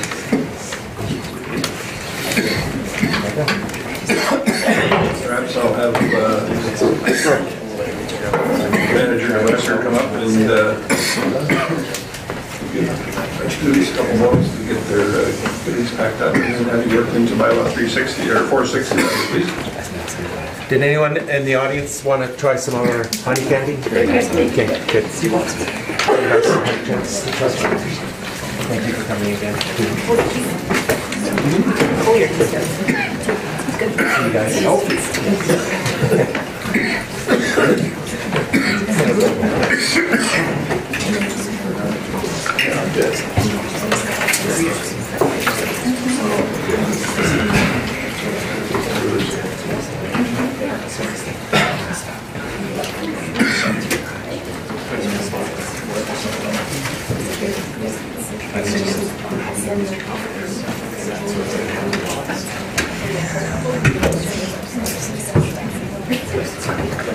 Thank you, Mayor Creasy. Sounds like good things come from Australia, so... Right on, mate! So before you have Bylaw 460, which is the borrowing bylaw for the Henner's Storm Pond Outlet Project. Administration is recommending that we get first reading of Bylaw 460. So just to outline, in the 2018 capital budget, the city approved a project that will allow for development around the Henner's Pond area. In order to facilitate this development, the stormwater outlet has to be constructed. This project was presented at the regular council meeting on March 26, 2018. The bylaw has been drafted using Alberta capital financing, but it doesn't allow for local borrowing through the local financial institution. As with all borrowing bylaws, it will have to go a 15-day petition period where the voters for Lacombe can bring forth a valid petition. Once again, with this borrowing bylaw, administration will provide the option for public feedback on the City of Lacombe's borrowing page located at Lacombe/borrowing, and comments collected through this medium will be presented prior to second and third reading. The total borrowing for this bylaw is $1.82 million, and it will be carried both interest and principal payments. The annual debt servicing cost is around $107,000 at just over 3% of 25 years amortization. I would like to give it to Director Thompson, just to give you a broader perspective on the implications of just this borrowing for the development around the Henners, that will be subsequent borrowing over and above this for future phases of Henners. Thank you, City Manager DeBresser. Just wanted to two comments. The value that's being we're proposing that Council proceed with, $1.8 million. That is the current budgeted value for this project. Our engineering estimates to date do confirm that we anticipate being under that budget. And so based on the actual value of the project when we tender it, as well as the final land acquisition costs, we will borrow that actual value. And so this bylaw would authorize an offset limit. We would only borrow what we needed for this project. And then the second point I wanted to make was, while this borrowing does allow or facilitate the construction of the outlet from Henner's Pond, that opens up development for only a portion of the Cares Village seniors complex east of Henner's. There is a need for a sanitary sewer lift station, which Manager DeBrusser has highlighted here, in order to facilitate further development beyond Phase 1A of the Caris Village. So this certainly is one step in terms of opening up the north area for development. There is still a lift station, sanitary sewer lift station, that is required and identified in the city's current off-site levy.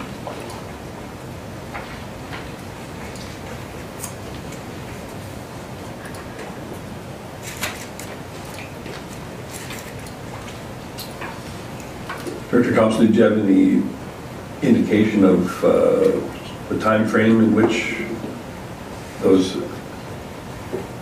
additional infrastructure items will be required in order to enable the Caris Group to continue building? Beyond Phase 1A, well, Phase 1A certainly Alberta Environment has given the approval for them to proceed with their development concurrent to the construction of this outlet. Because right now, or at least initially, if Council recalls, Alberta Environment had indicated that since there's no adequate outlet from Henner's Pond, then no development can occur that drains into Henner's Pond. And so, in speaking with Alberta Environment, they have confirmed that we are able to, Phase 1A of Caris Village is allowed to proceed while we are working through the approvals process for this outlet.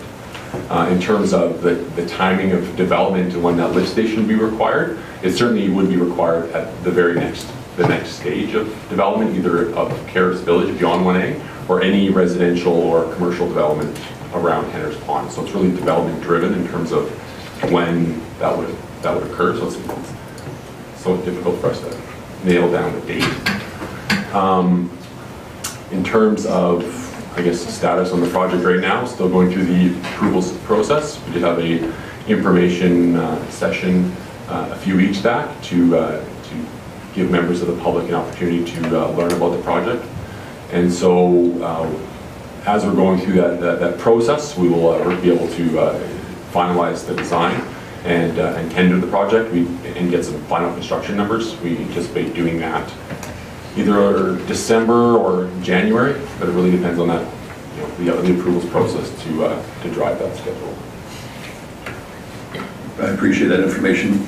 Just without actually looking back in the Caris development plans, 1A included several duplex units and one multi-story complex, did it not? Yes, that's right. Okay, so is it? It's based more on topography than anything. Right. Okay, thank you. Councilor Ross. Thank you, Mayor Cruz. I was just going to make a motion that Council give first reading to Bylaw 460 as presented. My apologies, as written. Thank you for that. Any additional comments? Councilor Hoekstra, go ahead. Thank you, Mayor Creasy. For those of us who may not be all up to speed, this one under issue analysis, it says this borrowing is necessary to facilitate the off-site levy-funded stormwater infrastructure. How is this a different kind of borrowing? Like, what does that mean, off-site levy-funded?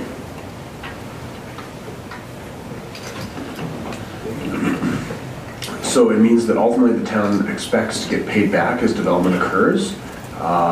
So you're actually you're front-ending this, and as those 300, I think it's about 300 acres up there in Henner's, is that right? Yeah. As that develops, we will recover on a per acre basis or per hectare basis the cost that we put into it. And actually with our model now, the financing as well. So it is different in that over time you expect to recover from a third party, whereas typical infrastructure just built for the city, of course, it's only for the taxpayer.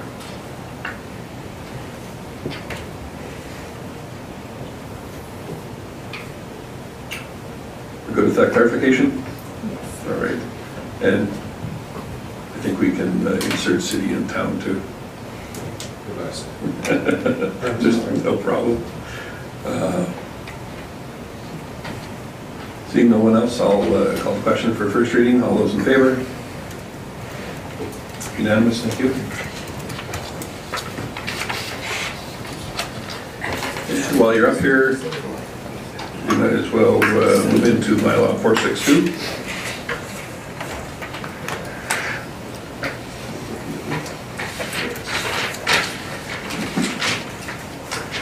So bylaw 462 and as well as the C6 zoning item that comes after it are both intended to help council or allow council to meet the terms of the purchase sales agreement. So the money is in place and the zoning is in place for the investment that is contemplated in this area.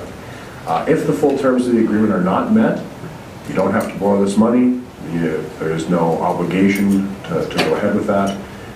So it really just provides the means to what you have contemplated. This is not an actual guarantee of going ahead.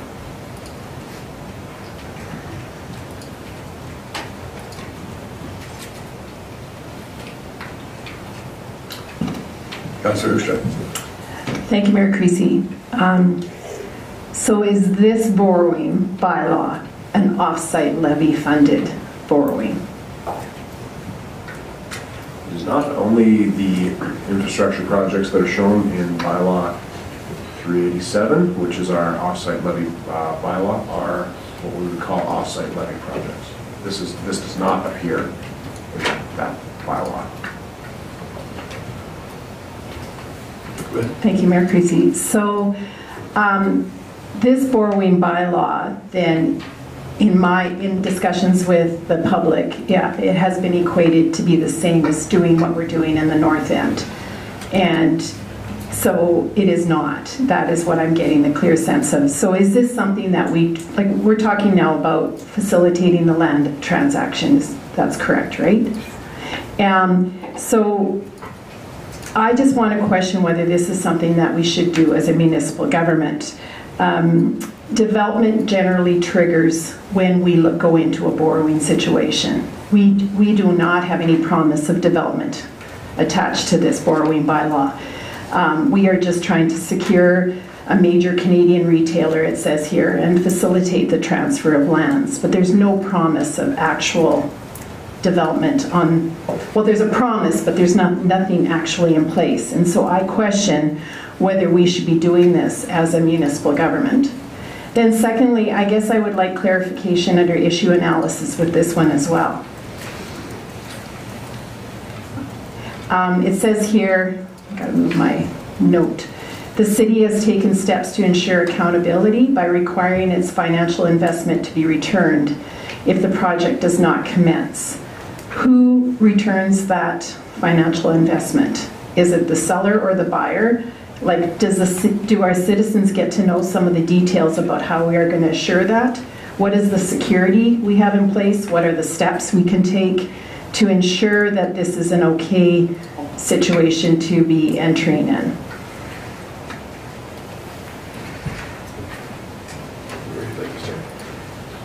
So I'll try and answer the questions maybe in backwards, and so tell me if I've missed one.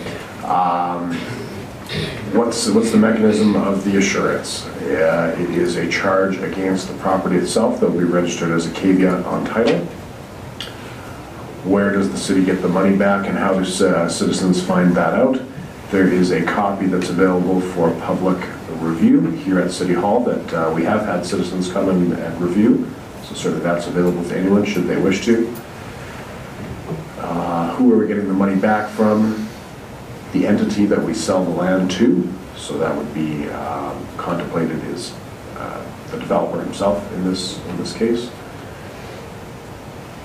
The other question was? Thank you. It was answered like this is not an off-site levy type borrowing. Correct. This is not an off-site levy borrowing. It is also fundamentally different in that in the Henner's Outlet project, the city is creating owned hard infrastructure that is providing a service. The investment here is an economic development activity that does not create any hard asset in and of itself.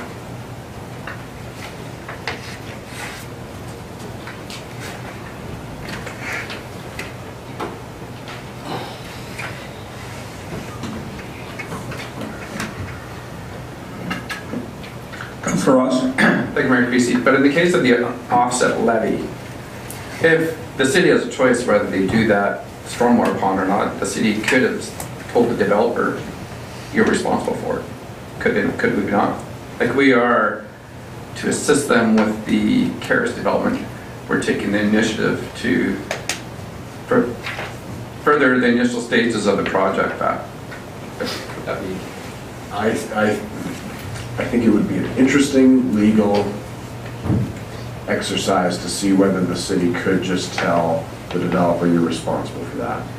Given that you have an adopted bylaw that says the city will do it through this offsite levy mechanism, I think there would be a case to be made that someone could come and say, well, you know, maybe I'm going to do it initially, pay for it, but you're going to have to collect the money for me and give it back. Or so there is a mechanism there. The city does have the ability, I guess, quite a bit of discretion about whether or not they proceed. Certainly, there's no obligation that the city proceed with that outlet. It's seen as facilitation of development, that it's going to open up that Henner's area. I'm not sure that the city could just say, it's up to you, fund it on your own to the developer. Councillor Hibbs. Thank you, Mayor Creasy. I think it's also important that we remember that, at least this is my understanding, that this outlet does not only benefit, if you want to use that word, Caris Village, right? It's no further development can happen in that north end on that side until that outlet is put in place. So we would be essentially hamstringing any further development at all at that end. So I think that's important. This isn't for the benefit of a single developer. It is for the whole north end on that side. Sorry, there was one other comment that you made that I wanted to make a comment on, was what assurance there's no actual guarantee that something will happen. The city does have an assurance within the purchase sales agreement that if this investment were to occur, something would happen. That something is a construction of a retail store at least 25,000 square feet. There's no guarantee of any specific retailer or particular entity. It is only to a certain size of store at that site. Councillor Ross. Thank you, Mayor Creasy. I would like to make a motion that council give second reading to Bylaw 462 as presented. Thank you, Councillor Hoekstra. Thanks, Mayor Creasy. Just to follow up then, when we do development on the north with the outlet or on the west side, that is to benefit the whole development. To benefit the whole development on the north. This borrowing bylaw is not that sort of thing. Is that correct? This is only to benefit the one development, the one specific, what did you say, $25 million building on, is that what you said? 25,000 square foot. Okay. But it's only to benefit that. This borrowing bylaw is not to benefit the whole development. I think that citizens have to be very clear of what this borrowing bylaw is doing. Councillor Hibbs. Thank you, Mayor Creasy. I guess I just really want to, before we go ahead and do our vote on this motion, just be really clear that this motion is very unique. This situation is very unique, despite what I've heard. No, it's not, but it really is, because we're treating taxpayers as reluctant investors with half of the info. They're not given the info that we have, and we're asking them to just trust us, and I don't think that's appropriate. Public dollars should be for public services. That's roads, recreational services, public transportation, those types of things.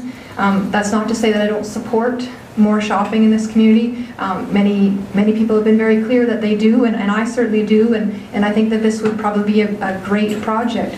It's just a matter of how we're making this happen. I do support the idea of incentives. It's just the idea here has gone too far. The scope is too large.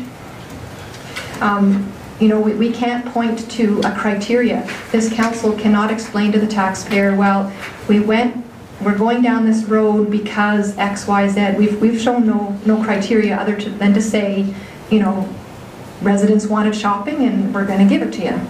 And so how do we justify this special circumstance? How do we now turn around and say to another business, well, we did it there, but we're not going to do it for you, sorry. And then, we talked about assurances, and so we do have an assurance that we'll get our money back if construction doesn't commence in 3 years, but there's no assurances beyond that.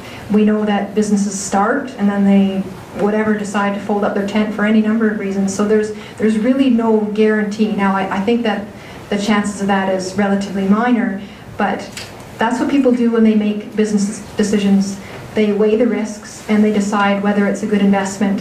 And I think that we're putting residents in a situation where they don't have the full information, and we're making a decision on their behalf, on the risk factor here. And again, I'll just go back that this is not our money, this is their money, and I'm not okay with it. So I will be voting against this.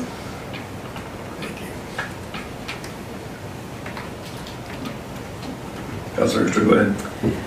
Thanks, Mayor Creasy. I also have issue with that this is called an investment, and I was talking about this at the chamber, and traditionally when you invest your money in something, you are guaranteed to have a return, and I think it's really important that citizens realize.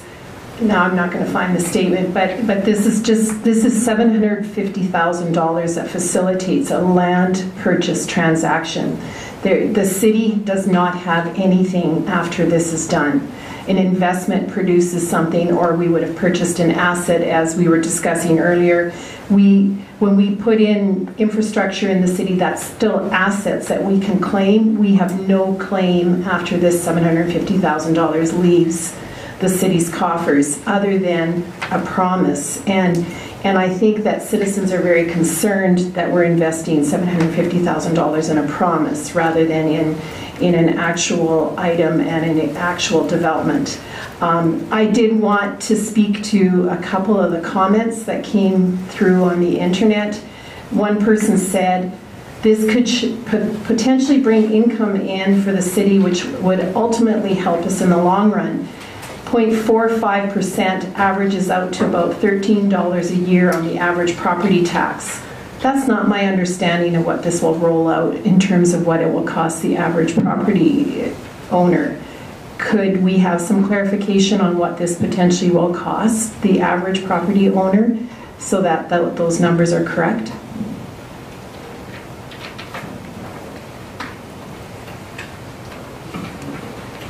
So the average property owner would see an increase to their taxes of approximately 0.5%.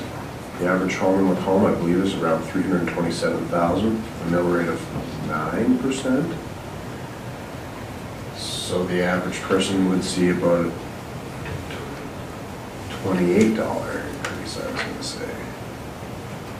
Right? 1%. No, $13. That's about right. I was going to say $13, $14. I think that is approximately correct, yes.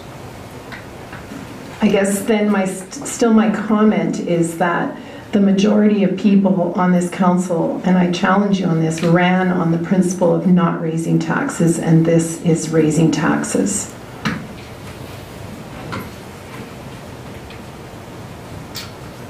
Very good. Anyone else?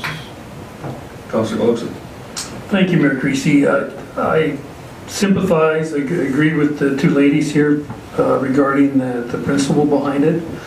I did vote against it originally, but after council approved the first reading or approved the proposal, I've voted for it. I believe the project is worthwhile, and I think the protections are probably as good as we can do. The increased income from taxes alone, if the project goes ahead, even on the smallest amount, would give us a payback in a very short period of time. If we don't do this, I believe this project would have died, and who knows what will happen with it even now. So I think that we do need to be involved with this. You say that we wouldn't support or don't support other businesses. I suspect if somebody, a local business person, came with a project like this, we would be more than happy to be involved with them in some way. And I think the city has done similar things in the past with other projects. Maybe not exactly the same, but certainly have supported development through their involvement. Councillor Ross. Thank you, Mayor Creasy. When we look down the road a 10 or 20-year master plan, a recreation master plan of a swimming pool enhancement of 20 million, or a much needed replacement of a fire hall that's probably going to be 8 to 12 million, or a public works that's been set aside for years to come that needs to be moved and rebuilt. If we think we're going to remain at the CPI of our consumer price index tax increases, and we don't have projects like this that move forward, we're going to be significantly higher than a CPI tax increase to provide buildings and recreation master plans that we need. And there are some of these buildings that really do need to take place, in my opinion. And we looked at and evaluated it, initiating even within our term. So this is, in my opinion, a vision of moving forward, that the cost of the loan is a small part in the return, and I think there'll be many, many things to follow, and I think there's a lot more benefits. And I respect the concerns, but I think you got to weigh up the risks of it not happening and losing it, and not having retail and commercial development, and paying for all these expectations of roads and even our basic services in the years to come.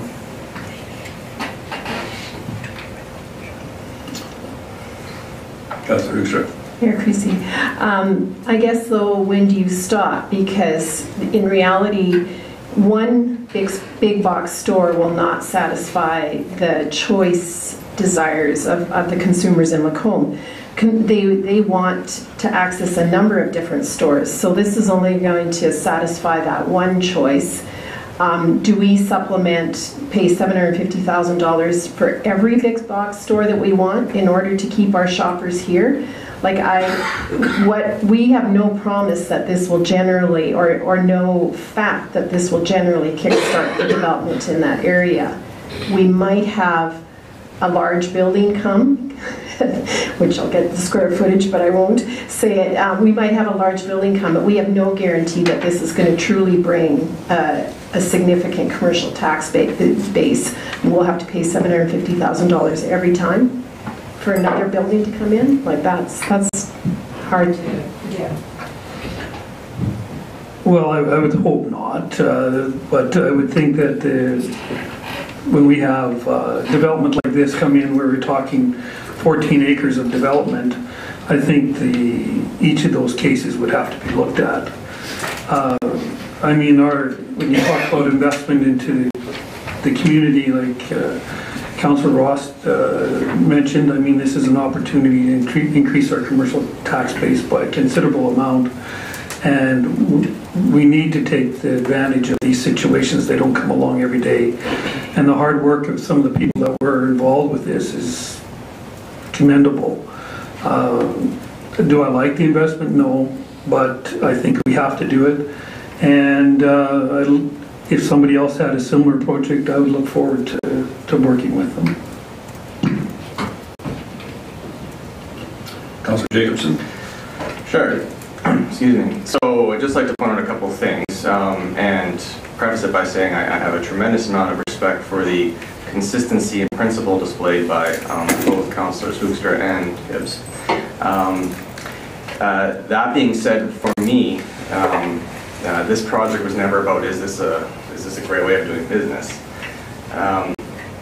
And I'd like to also point out that it is unfortunate that we can't have a full public debate about the reasoning behind this. However, I point out that that's why we were elected. We are the representatives of the citizens. There are a lot of things that we discuss in camera, you know, on all kinds of matters that unfortunately don't get public debate. The citizens trust us to cast their votes, and that's obviously reflected in the split opinion here.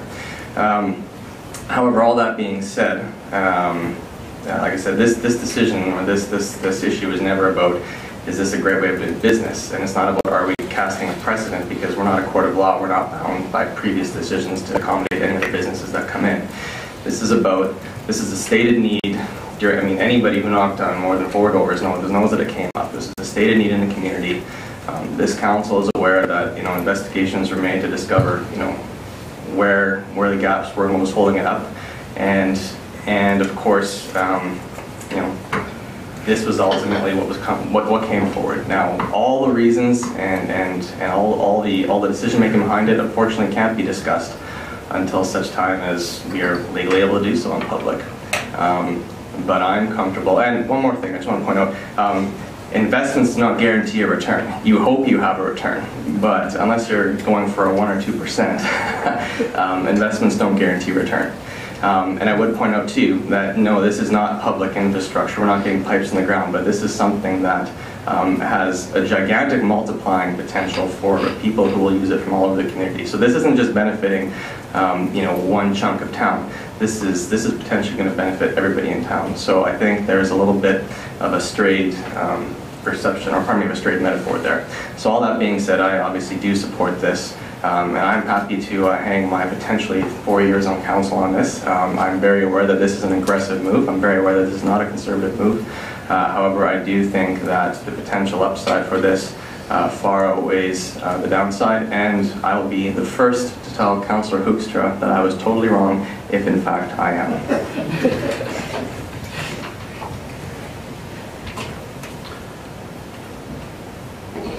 Any further comments or discussion?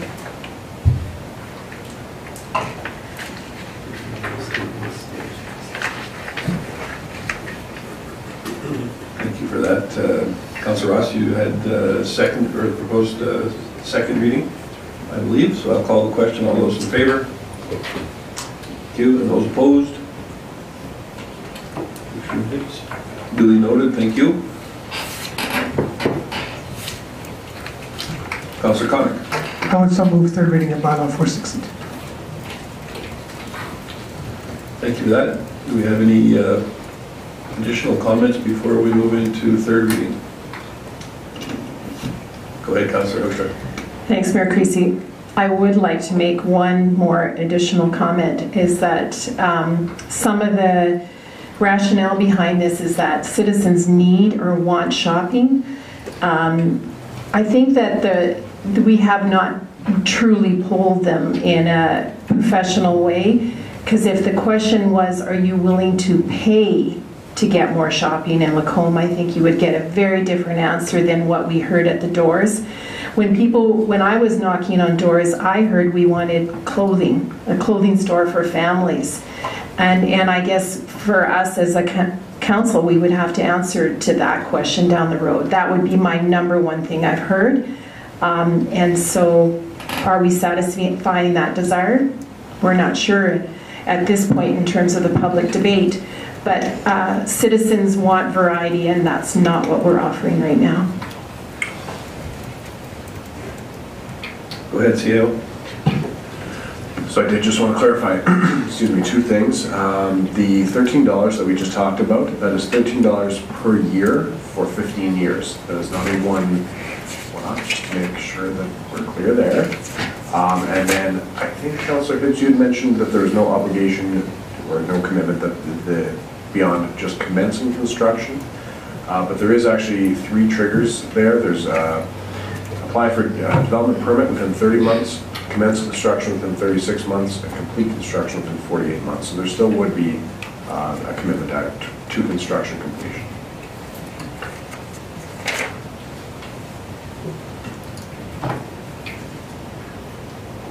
Anyone else?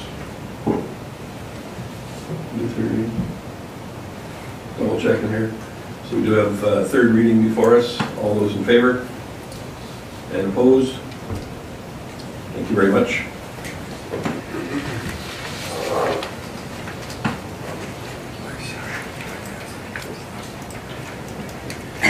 And so the next item that we have before us under unfinished business is Director Thompson is going to bring us the Blackfalds Stormwater Master Plan update.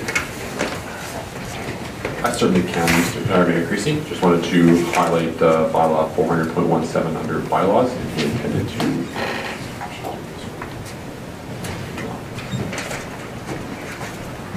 I appreciate that. In my haste to get through some items, I've crossed that one off my list, so thank you for bringing that up. And Manager Bonnet, if you could join us as well. So was the stormwater master plan afterwards, and right now we're going through bylaw 400.17 for the zoning amendments to C6. Thank you, Mayor Creasy.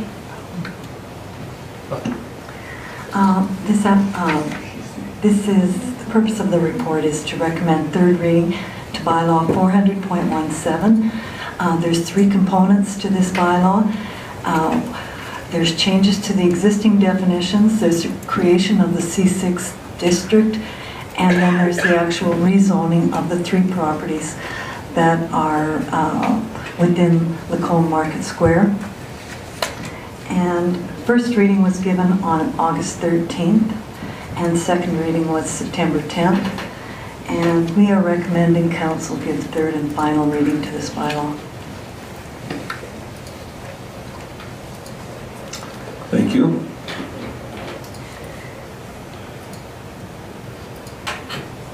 Anyone have any questions or concerns with this item? Councillor Ross? So make the motion, thank you, Mayor Creasy. I'll make the motion that council give third reading to bylaw 400.17. Is that as amended or not? As presented? Yep. Just further down it says amended. As an alternative, yes. Okay, the council give third reading to bylaw 400.17.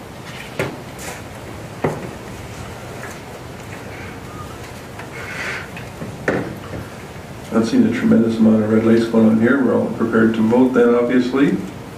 All those in favor? And none opposed? Unanimous. Thank you.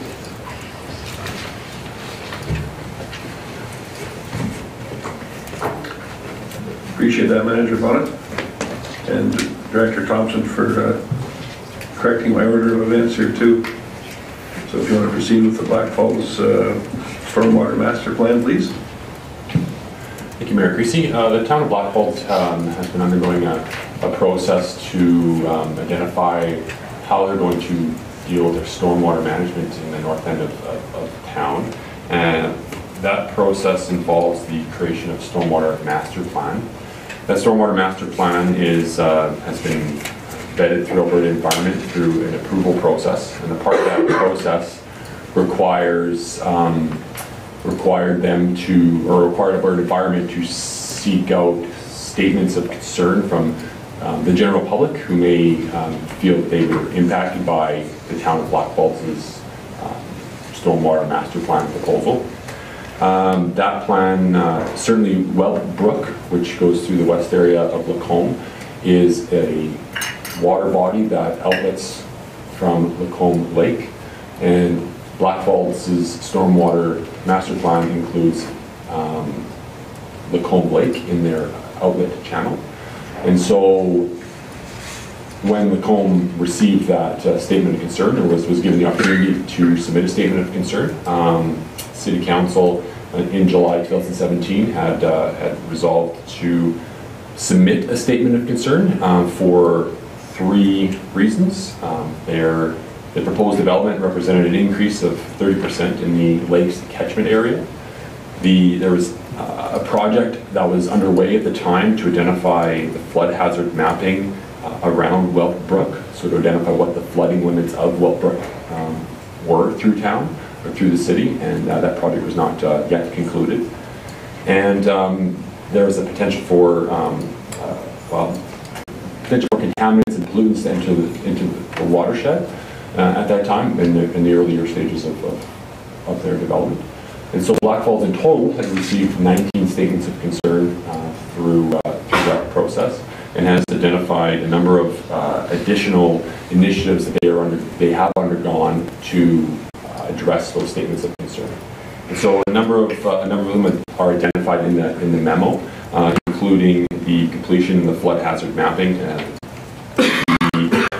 They completed some additional stormwater modeling and confirmed the downstream impact as a result of the stormwater master plan would be negligible in terms of the effect on Wellbrook, and that the town is committed to best management practices for stormwater quality, and they have committed funding to the development of an environmental stewardship master plan guide for internal and external stakeholders on policies around stormwater management.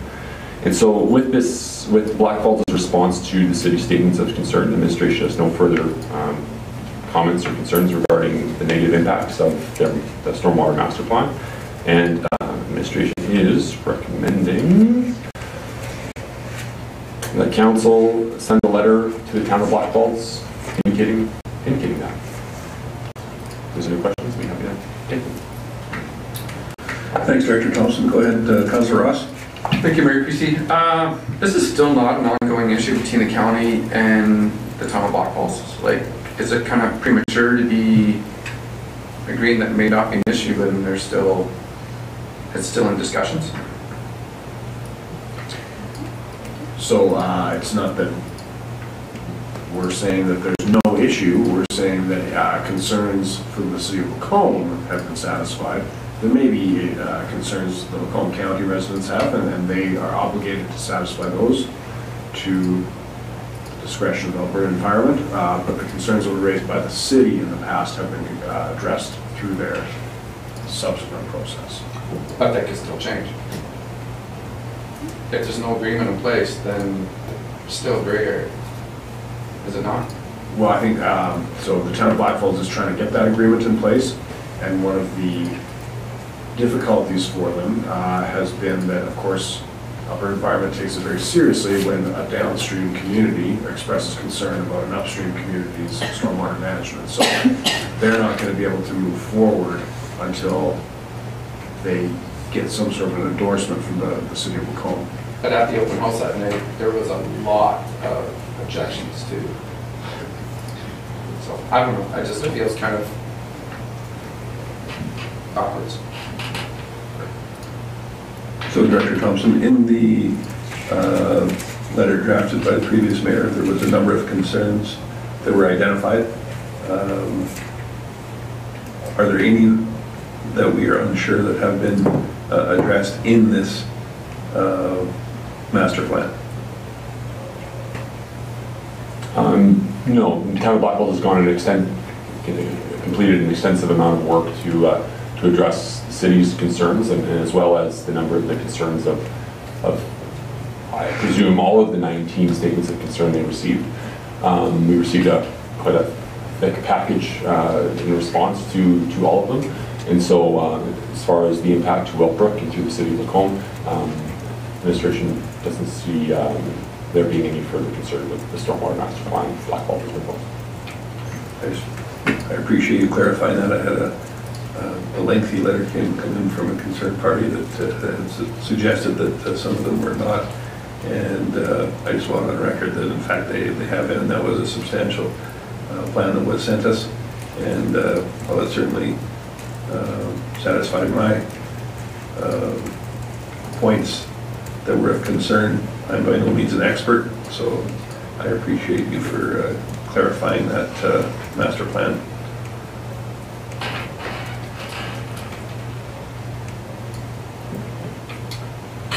We don't have any more input. We're looking for some direction. Councillor Oakstrand? I'll move that council direct administration to send a letter to the town of Blackfalds indicating that the city of Lacombe's concerns regarding the potential impacts of the Northwest Area Master Stormwater Management Plan to Wellbrook through the city of Lacombe have been satisfied. Thank you for that. Councillor Hibbs? Thank you, Mayor Creasy. So just before we go to a vote with that, I just have a question. So like of the points here that the town of Blackfalds has confirmed through their response that, and there's all these bullets, so the final two are the town is committed to new best management practices meant to improve water quality, and the town has committed funding to the development of an environmental stewardship master plan guide. So, I mean, these things are kind of, you know, going forward, we've committed to doing these things. By us saying that we feel that our concerns, when I say our, I mean the city's concerns have been, I guess, addressed.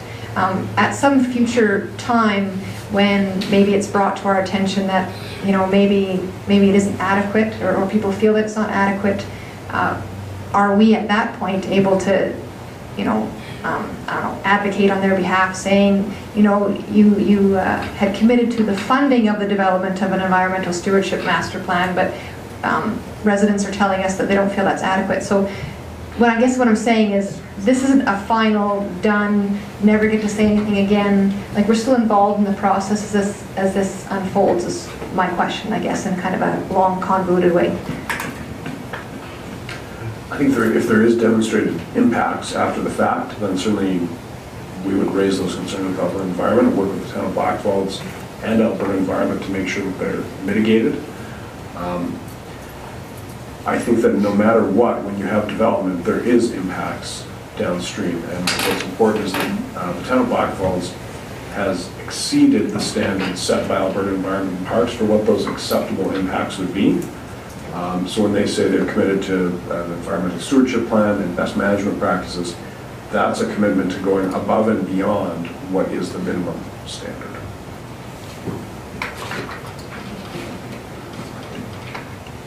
Councillor Gullickson.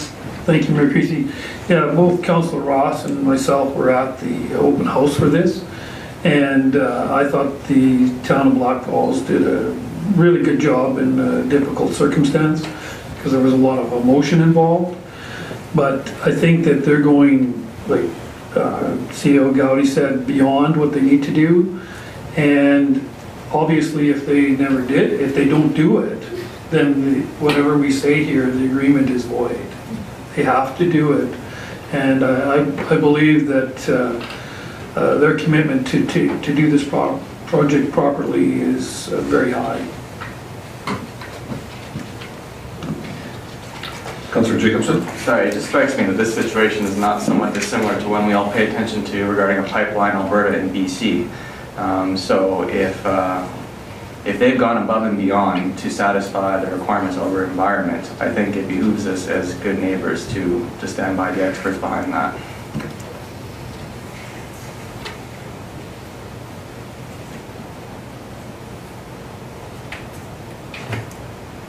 We all done? We've got, I believe it was Councillor Ross that put forward a motion. Councillor Richter, sorry about that.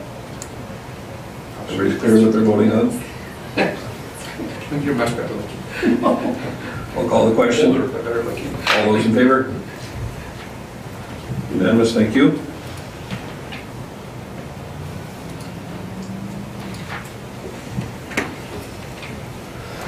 And Manager DeBresser, do you want to come back again for some other new business here for the annual budget and taxation preparation policy?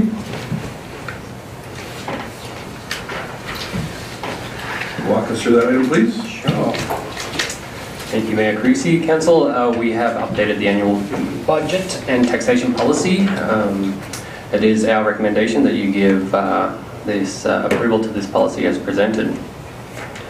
The proposed changes within this policy is driven from your strategic plan, which indicates that you would like to align future tax increases to the Alberta CPI index plus community growth. Also, Council indicated that you would like to maintain optimal reserve balances. The CPI index measures the year-over-year price increases to Albertans have paid over a range of products. These include energy, food, shelter, household operations, transportation, rec, education and reading. Section 4 was the majority of the changes there, where we added in that the city shall use June 30th as the targeted date of CPI. No department manager shall intentionally budget to create a surplus within their department. And the following rules will govern, are proposed to govern the year-end surpluses that we deal with in April. They are any utility-funded surplus will be directed back to the corresponding utility. The Lacombe Police Service utility will be applied to the police operating reserve. Surpluses from wages and benefits will be applied to a general operating reserve, and a surplus arising from any other department will be applied to reserves for maintaining reserve levels or a one-time expenditure. Just wanted to note that the CPI date is consistent with the compensation policy, which indicates the estimated cost of living for employees. Aligning these dates will give administration the necessary direction for budget preparation. The equity and reserve policy is a policy that sets reserve levels. And in that policy, we have a general government expenses reserve. We currently have no money in that reserve for any unexpected, unexpected expenses that come up throughout the year. And the policy also states that 1 month of general government expenses should be in there. We hope to use the surplus from wages and benefits per year to start stocking that reserve for any unexpected expenses that do arise in the future. The new policy will address the Lacombe Police Commission's request to have any of the surpluses directed back. That was presented at the July 9th meeting. And lastly, in Section 10, we're increasing the amount that the CAO can vary expenses within the department from $5,000 to $25,000, with the stipulation that there will be no overages in that department, so it has to maintain that net effect. So the financial implications, aligning future tax increases with CPI will allow administration to keep pace with the rising cost of delivering of services to Lacombe residents, the residents of Lacombe, without placing undue burdens on the taxpayer. Two alternatives that we are proposing here is that you can approve the policy as amended, as presented, or you can vary any of the provisions in the policy as you see fit. So I'll open it up for any questions. Thank you for that. Councillor Ross, go ahead. Thank you, Mayor Creasy. So is the CPI 2.3? Because I was hearing 2.8. So the July to July CPI, excuse me, CPI in Alberta is 2.8. Correct, yes. I guess I wanted to add a comment because I've had a couple of councillors mention to me the community growth portion of the proposed policy. Excuse me. That has been in the strategic plan since you first reviewed it. Certainly, our historical growth has been about 2.2% in Lacombe. It would surprise me to find out that council had tolerance for a tax increase, for example, this year of 5%, which would be the 2.8 plus 2.2. Perhaps there is, which makes our job much easier, but I would suspect that that community growth portion may be a matter of some debate for some councillors. The CPI, Alberta CPI, using that as the base, though, so that's something that's supported by even some of your more fiscally hawkish groups, such as the Canadian Federation of Independent Businesses, supports even the CPI as a base for tax increases, exclusive of new services. So I think that's prudent. I would draw your attention to the inclusion of community growth as something you want to look at. But it'd certainly be interesting in hearing from the individual councillors who understood the direction to include community growth as well, in addition to the consumer price index. Councillor Connick? Sorry, I was going to comment on another matter. Councillor Jacobson? As I mentioned privately, I genuinely don't remember the community growth being part of the strategic plan. So that being said, I am certainly not in support of anything other than the CPI being used to measure our year-on-year tax increases. Councillor Gullickson? Thank you, Mayor Creasy. I also agree with that. I don't think we should be using community growth as a measure for the tax increase. I think the CPI is more than enough of a guideline for us. Councillor Hughes, did you have your item as well? Or no? Not okay. first that much. Thank you. I'll go back to you then, Councillor Connick, with your additional point. Thank you, Mayor Creasy. Just, you referenced in here a few times, talk about a police operating reserve. It's more of a police reserve because it's capital as well. There's only one reserve line. You draw capital and operating if need be.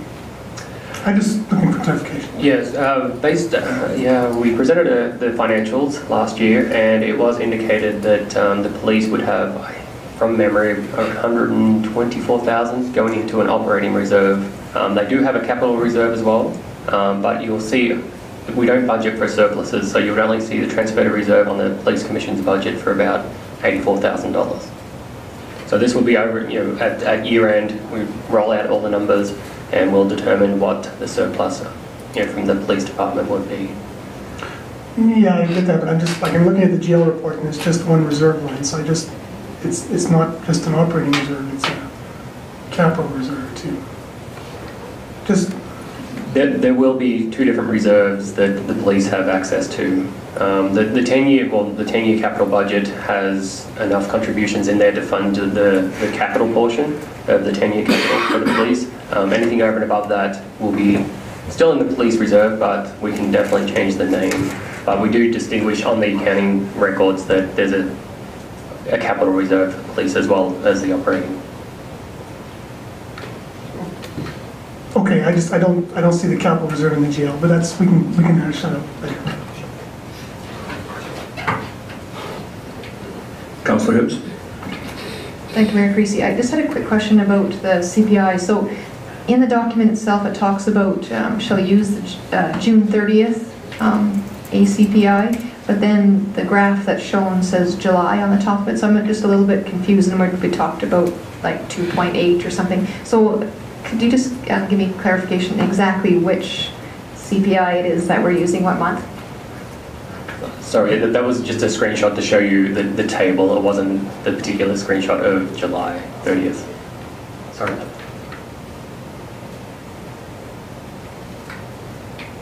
Councillor Ross.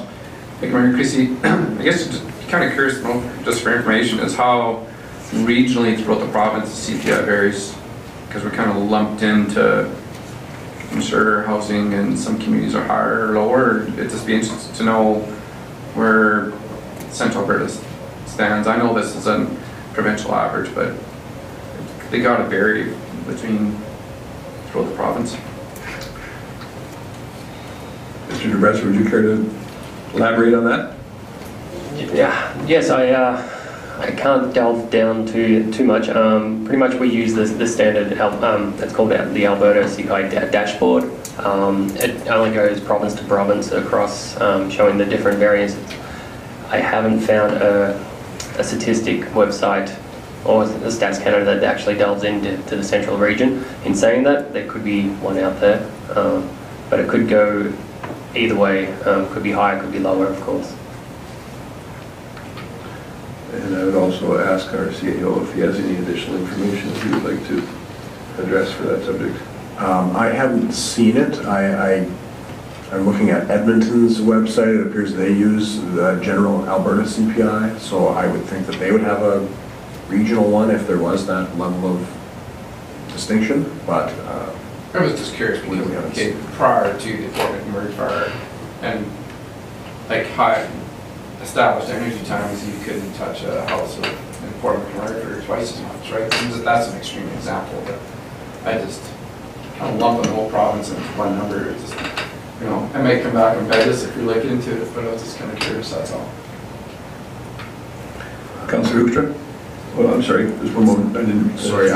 I need to correct what I said. Edmonton is using a regionally specific inflation number, so there may be some regional specificity. We'll have a look, but certainly your policy is Alberta CPI. Thank you for that. Councillor Hoekstra? Thanks, Mayor Creasy. I was curious about your comments around the general operating reserve. How long has that reserve been at zero?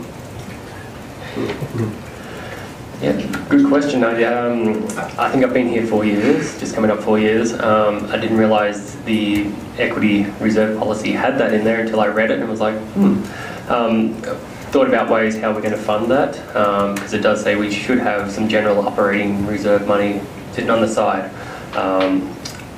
The City of Brooks uses the same analogy of budgeting for wages, and any surplus from wages goes aside there. It does two things. It kind of smooths out our wages.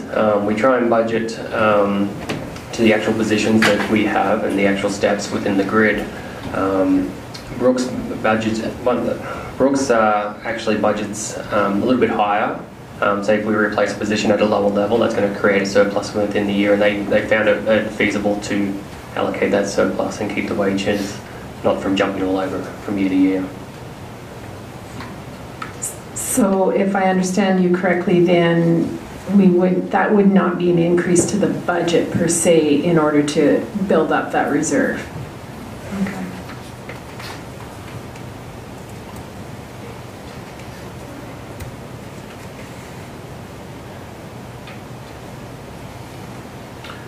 So going through the alternatives that we have here before us, is there any that seem more fitting at this time?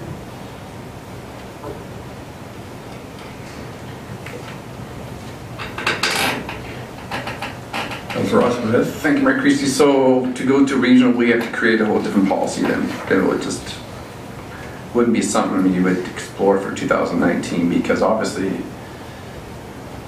we're already into budget planning within administration. I don't know that necessarily presents a problem. We don't even know if that number is different or if one exists for that to do it. So I think we can discuss that at the time if it varies substantially. Would that be reasonable? Absolutely. Councillor Jacobson, go ahead. Okay, then I'd like to propose an amendment to this policy to remove community growth from it. Thank you.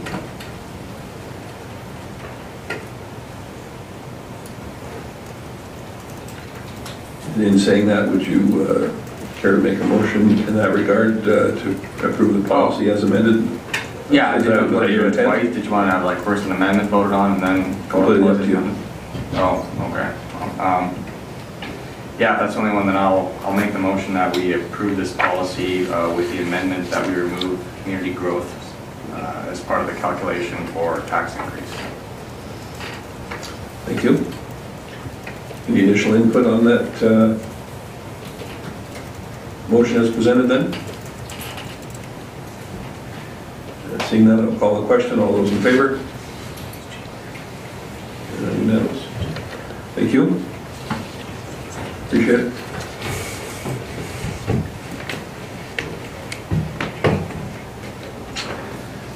And so next up, our CAO wanted to go through a council and legislative item for the October 1st committee meeting. The city has a committee meeting every year an organizational meeting every year where appointments to external boards, agencies, and commissions are confirmed or reaffirmed, and we set meetings for the upcoming year. This year we are proposing to move it to your committee meeting date and thus to pass those motions required for setting the dates. It does need to be a regular meeting rather than a committee meeting. We're proposing this just to balance workflow, and we have some of the external agencies presenting on the 9th, so we wanted to make sure that we have maximum flexibility of passing motions. Nothing more than that.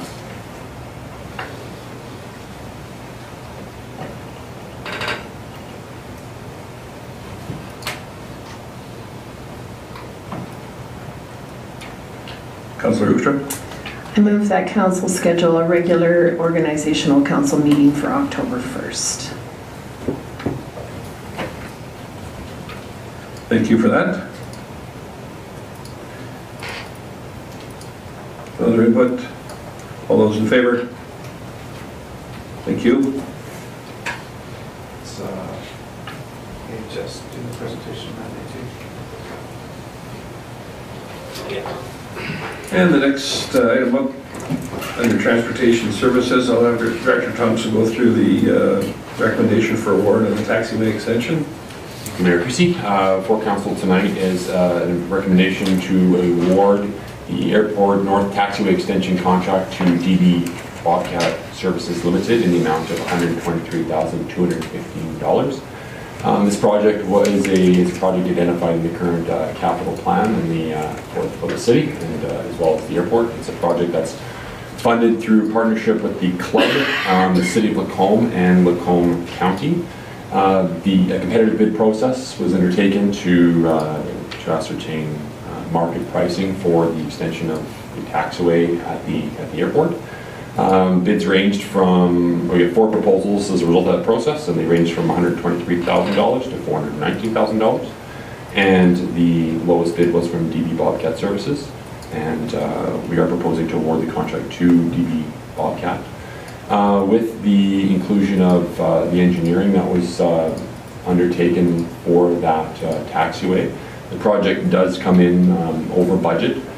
The budget for the project was $128,000, and with engineering, the project comes in at $142,000. A breakout amongst the partners is included in the memo. The Flying Club has, correct me if I'm wrong, Director Vaughn, has confirmed their ability to pay their portion over and above what they've budgeted. And so with that, if there's any other questions, then happy to take them. Councillor Hoopstra, go ahead. Thanks, Mayor Creasy. And to confirm, the Flying Club in Lacombe County, that they're in agreement to do this as well as the lighting project? Separate. Yes, the two separate contracts. Yeah, they've already confirmed the lighting project, and then this is from their plan. And so. Right, because I remember their staggered capital plan, but the lighting project, got bumped up, right? So this is, get that glass out of my way. This puts two projects in 1 year that wasn't the plan. Is that correct? Yeah. I think, yes, is the So that is correct. So this project was in the 10-year capital plan for this year. The extraordinary plan was the advancement of the runway lighting, and that was advanced in light of the fact that we received grant funds to offset the cost of that project. So City Council and Lacombe County Council passed resolutions about the extraordinary runway lighting project. Director Thompson, I'm just curious, when is this work to be completed by? For the end of the season. At the end of this year? Okay, I guess the reason I bring it up is there is an extreme variance in pricing on this particular item.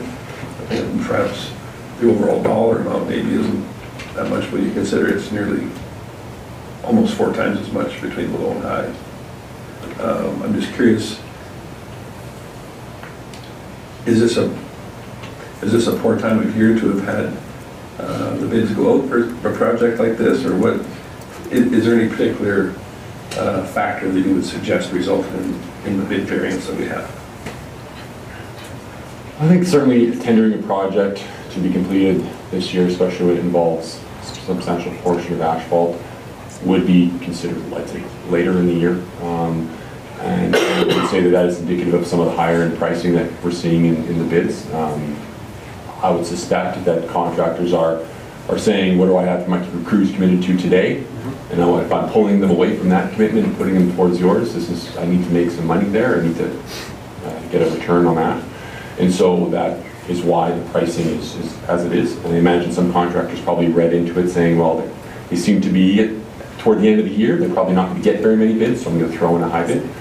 However, I think the pricing that we got from DB Bobcat was competitive. It is indicative of I'd say, normal competitive market conditions. If we had bid this project at any point in the year, I think their pricing would be in line with the I guess anticipated range we would get from a bid around the budget. So I think the pricing we did get from DB is competitive and is in line with what we expect for this project, regardless of what we bid. Okay, thank you. Councilor Gluckson? I'd like to make the motion that council award the Lacombe Regional Airport North Taxiway Extension contract to DB Bobcat Services Limited in the amount of $123,215 plus GST.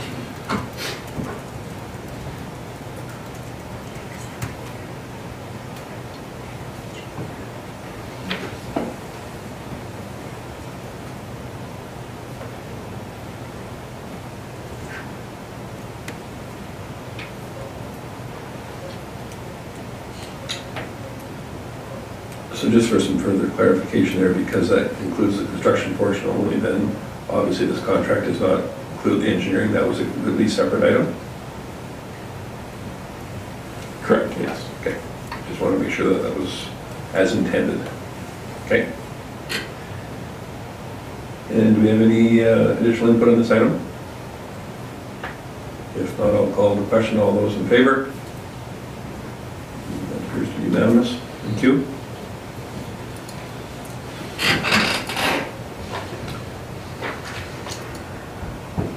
Have we missed any items before we get into reports? Go ahead.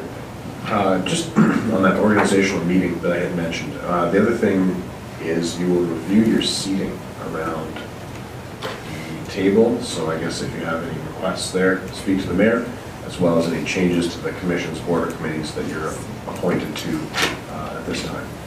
Sorry, I didn't mention it earlier.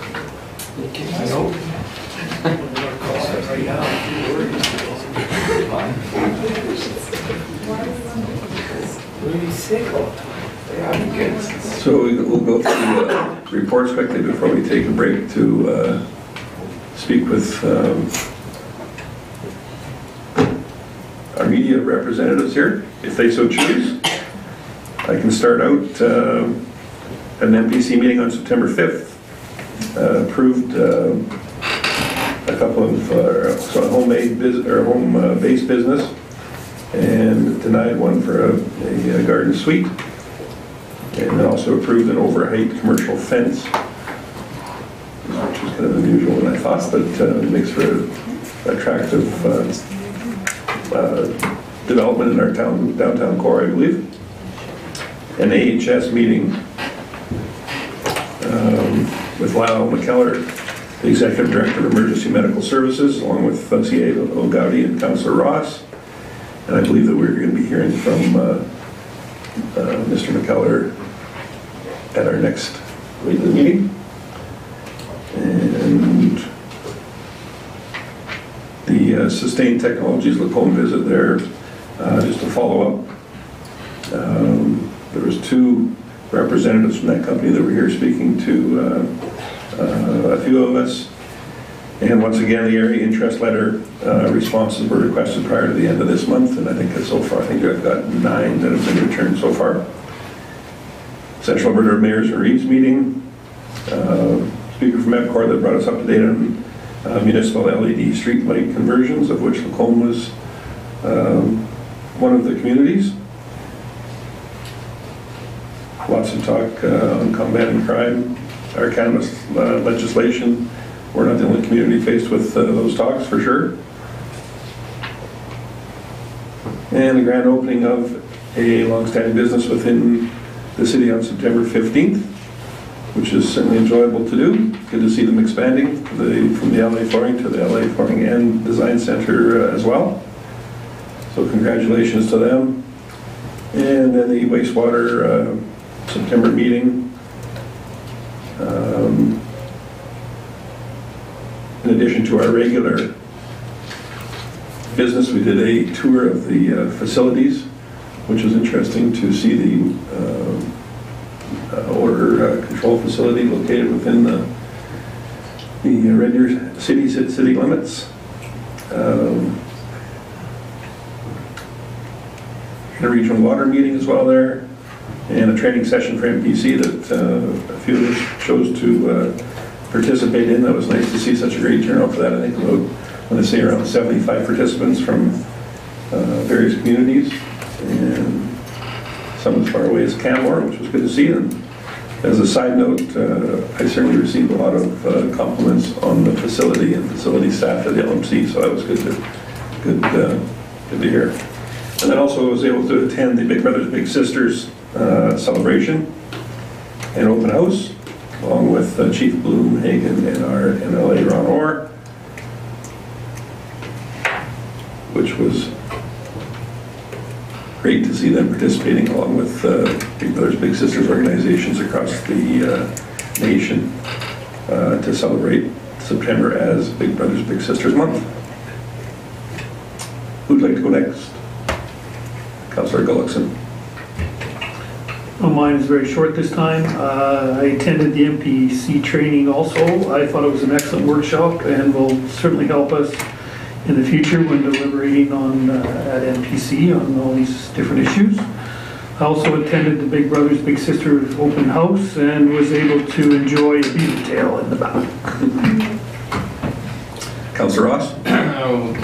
September 11th, the Affordable Housing Committee, there's between 10 or 12 different agencies going to be conducting a homeless study to take place by FCSS.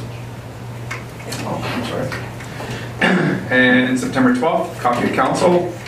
September 13th, the Parkland Regional Library reviewed budget and had an advocacy presentation for public libraries. September 10th, as Mayor Creasy stated, we had a meeting with Alberta Health Services Director of EMS, Lyle McKellar. He'll be here next week. I kind of personally have an interest in that, as our EMS service did 3,345 calls last year, but the concern is over 60% of them are out of Red Deer Regional Hospital or Red Deer. So we're going to try to hopefully deal with that. There's a lot of units coming in from out of town, out of the city of Lacombe to support our calls, and there's been some lengthy response times. September 15th, the FCSS budget and strategic plan. And September 19th, our FCSS monthly meeting for the discussion on the budget. And September 20th, we had a FCSS Big Brothers Big Sisters meeting, more collaborating on programs that each youth service provides. It was a great roundtable discussion on how I think our youth social programs, we can have stronger collaboration and referrals. There's a lot of wonderful people that have a lot of passion for the youth. Personally, I like to see between Youth Unlimited, FCSS, Big Brothers Big Sisters, thinking of the group at the Cockney Council brought up with the youth with the music festival. I think we should strongly support more youth, possibly through our facility assistant grants program. I think there's a big need that a lot of those, some great volunteers and great service providers, I think we could stand behind them stronger. And the Big Brothers Big Sisters open house, so busy week, got 1 week.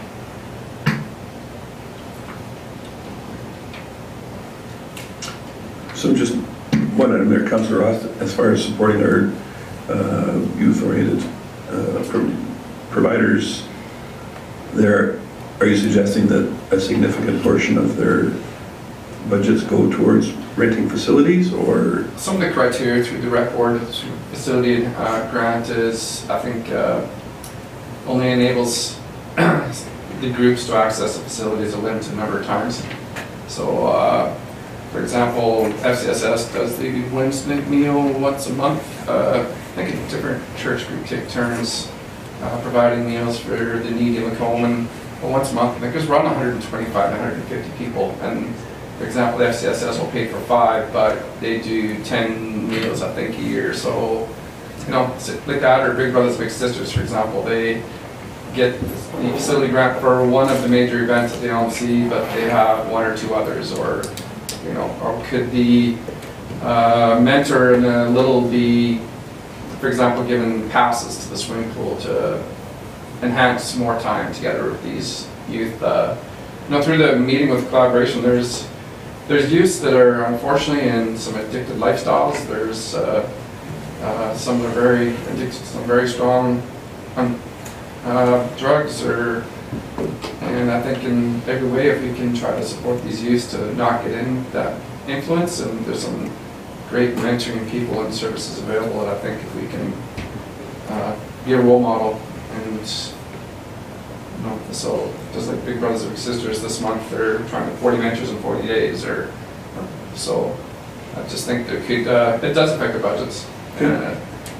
FCSS, if you don't get it for nothing, it's out of the budget. Same with Big Brothers Big Sisters Day, 75% is charity fundraised. So certainly look forward, or thank you for bringing forward that issue, and look forward to any potential solutions or ways that we can enhance that service. So, thank you. Who's next? You ready? All right, thanks. Go ahead, Councillor Hoekstra. Thanks, Mayor Creasy. So after council meeting on the 10th, and I went to a chamber board meeting on September 11th. They really appreciated coming and talking to us, and they wanted to say how approachable we were as a council. So that was good feedback. They were busy working on their budget, as they'll be making a presentation on the 9th, and they're organizing a fundraiser. I attended the tour of the Lutheran Church with the Lacombe Performing Arts Group, and that was a good experience just to see the building that they're talking about and what their dreams are for that. September 12th all day was a subdivision development appeal board training. Councillor Connick did that in the summer, I gather, but I believe our whole committee is trained now, and but we were wondering whether we needed another community member, but that's because one of us have to step, only one of us can be present. In answer to Councillor Hoekstra's question, the bylaw specifies and breaks up community members that are public and from the councillors that are separate as well. So bylaw specifies 2 councillors or up to 2 councillors and 3 community members. So the quorum is 4, so it still works out well. We didn't lose any community members, so we're good there. We don't have to change anything. And they're long serving as of today, so they are all trained as well. Yeah, they were trained that day. As well as myself, I had to train subsequently. The day before, yeah. It was interesting. On September 12th in the evening, it was a full day of city stuff. Wow, what a day. Coffee with council, and I watched the presentation regarding the Lacombe Music Festival, how the president has this vision for how the LMC can be utilized better. That was very interesting. I attended the FCSS Community Supper on September 19th. Today we had a Lacombe Foundation board meeting, a couple of interesting items. The foundation has pledged $1,000 towards creating a plan for how they would like to rebuild the lodge. And housing is certainly a concern for seniors in our area, so our lodge is aging, and so there needs to be a plan about how, like what are our vision going forward in terms of that rebuild, or what would we want proposed in that regard. So that's going to be addressed on October 10th. We hope to have some proposals in. And the other thing is about the CPI. They were quoting there that a number of unions have settled at 0% increase this year in terms of wages. And I wondered about that, because we feel like in our world of when we've got to manage wages, we're all looking at the CPI, and again, is it 2.8, 2.3, 2.4? And today we heard that it's going to be 0% across the province in terms of wage increases. So I just thought that was an interesting detail that came up at the Lacombe Foundation board meeting. So, oh, and on the weekend, I was at the University of Alberta, and I was placed at a table randomly beside a woman. She found out I was from Lacombe, and she said, anytime we travel, we stop in Lacombe for supper. She says it is the most amazing little city in our province, and she said, don't do anything to change your city. And I said, I'll pass those words on. Thank you. Can I comment on that? Sure, certainly you can. So we shouldn't have added Bolt to our community? That was a big change. She was talking about she loved all the baskets, the flowers, the beautiful historic downtown. Oh, Dawn, we need to go for coffee. Councillor Jacobson? Sure, my report came in this afternoon, so I guess it didn't make it up there, so I'll read it. Can you hear me? All right, so on September 6th, I attended the Heritage Resources Committee.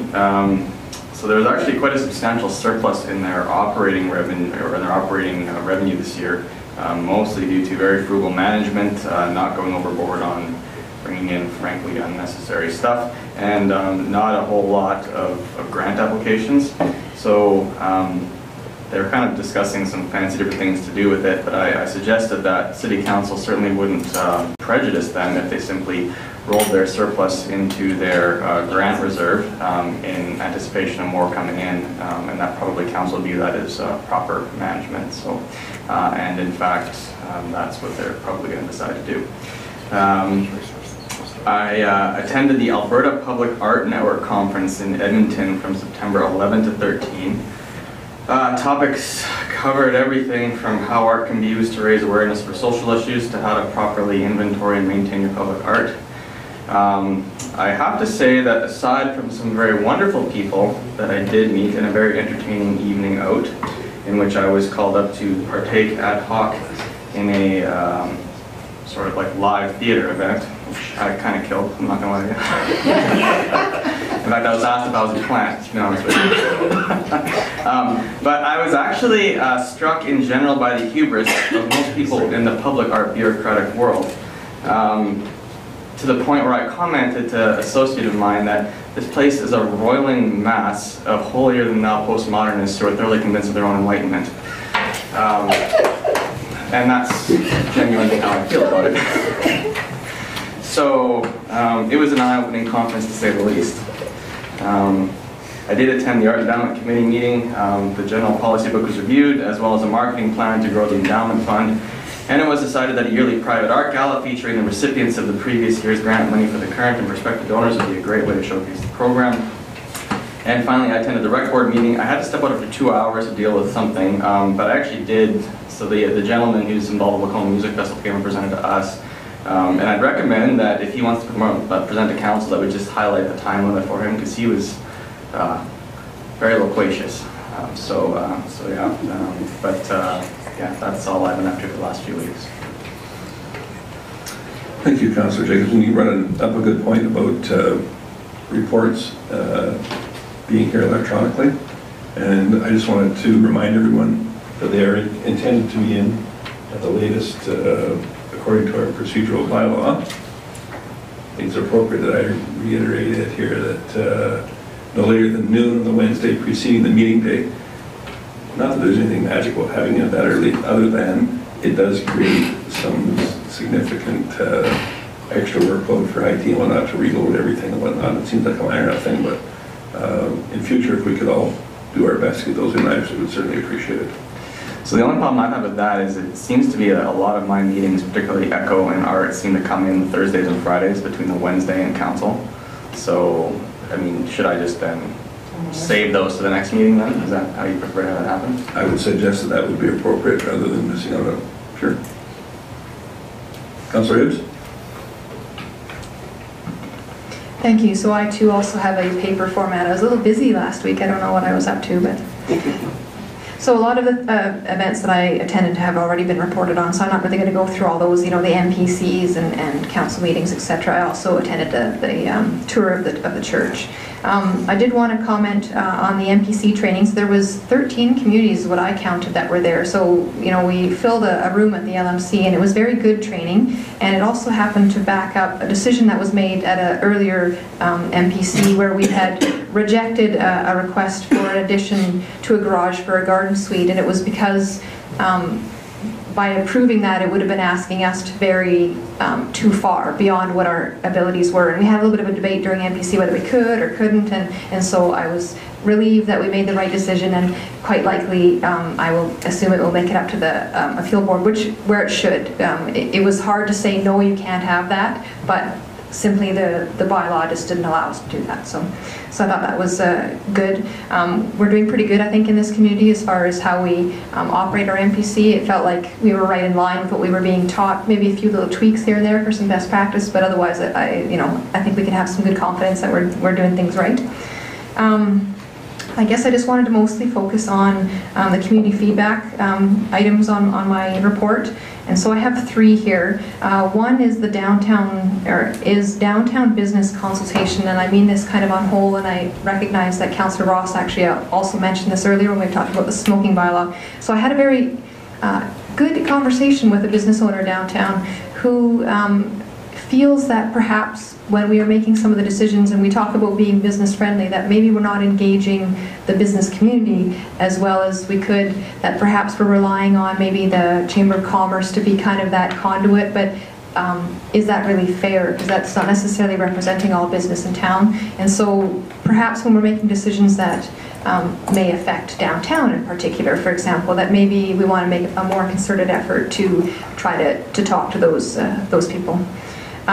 I also want to just sort of pass on kudos that I've been hearing a lot, and maybe my fellow councillors have as well, in regards to the sort of the community standards split. So, I mean, that's definitely been something where, you know, the nuisance bylaw has been a real nuisance for people, and we've got some properties in town specifically that, you know, haven't been. So I've been getting a lot of really positive feedback, like, hey, look, they're doing something. So I just wanted to pass that on. That's what I'm hearing. I'm sure I'm not the only one. And then the final thing that I wanted to talk about, actually, and I had a few questions about this, and it goes back to a motion that we passed in May 28, and it has to do with the Allen Cup, and I think you might know what I'm going to ask. So that was a two-part motion. One part of that motion was to give a reduced cost on the ice for the Allen Cup. The other half of that was that the city would provide paint and supplies for the arena bleachers, and that the labor would be provided by the organization.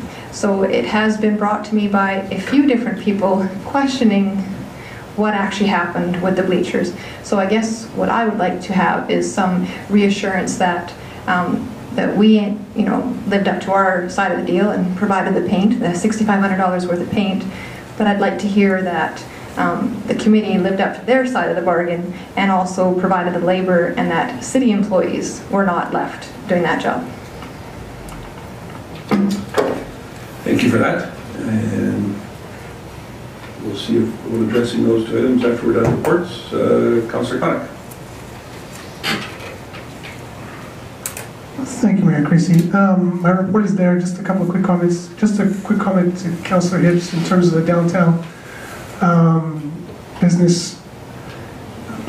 As you all know, I was there for 10 years, and we tried many a time to create a downtown business association. And so if you have people come to you about that type of comment from why doesn't, my comment to them would be that they should really try, because we talked about it and then it was just never, nobody wanted to take the ball and go with it, run with it. So beginning with comments like that, just encourage them to maybe form a downtown business association, and then that group can then become an entity and present to council. That's what I would encourage them to do, because you're right, it's these one-offs. But it was a struggle for 10 years. I always tried to, but nobody wanted to try and organize it. But that's my one comment there. My report is there. The only comment I wanted to make was coffee with council. When will we receive the results of those comments? Is that coming at the 9th? We're targeting the 9th to bring those comments back to council. We have followed up with a number of them already, and then we'll be asking for a little bit further direction if there is additional items that you could want. Okay, thank you. And then, yeah, I know a couple of councillors alluded to Dr. Craig Colgrave, or I think is his last name. I too saw his presentation, very interesting, and I do hope that he gets the chance to present to council as well. He is coming on the 1st? He is coming on the 1st, and we have reminded him of the time. Councillor Connick, just a little clarification on, it looks like to me that you had a very busy police commission meeting. Is the 520 calls for service in July, is that up substantially from years previous, or is that on trend on a monthly basis? I just want to, no, that's kind of on trend. I could pull it up here for you, but no, not significantly higher, no. No. Thank you. Councillor Hoekstra. I would just like to highlight that the Rukabitsu group of friends is here this weekend, or right now, and tomorrow they will be doing a city tour. So if you see them, please bring them greetings from us. Tomorrow evening they will be having their farewell banquet, which is amazing. That went so fast. And thanks to Councillor Connick, because he kind of did everything. Well, and Mayor Creasy for me. And our monthly significant reports, or advanced report rather, by our CAO, please. Okay. And my computer has given me trouble right at there. So things that I would highlight from the monthly significant events report, I would skip down to the external relations. We did get a chance to meet with the executive director of the Chamber of Commerce to discuss their policy presentation and a plan to move forward, I guess, collaboratively with them. We do have kind of an exciting idea that you'll hear more about during our budget presentation that I think will involve the Chamber of Commerce and start to build some of that link between the city and the Chamber. That maybe hasn't been as strong as it could be in the past. I also attended the LCHS groundbreaking and the Sustain Energy group.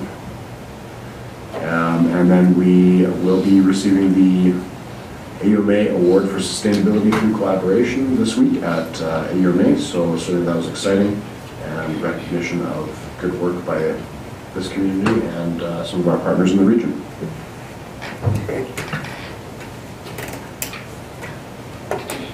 And if anyone else has any questions, Councillor Hibbs brought up some items. Care to... 8 was the question, and Brenda has the answer. I have a few comments.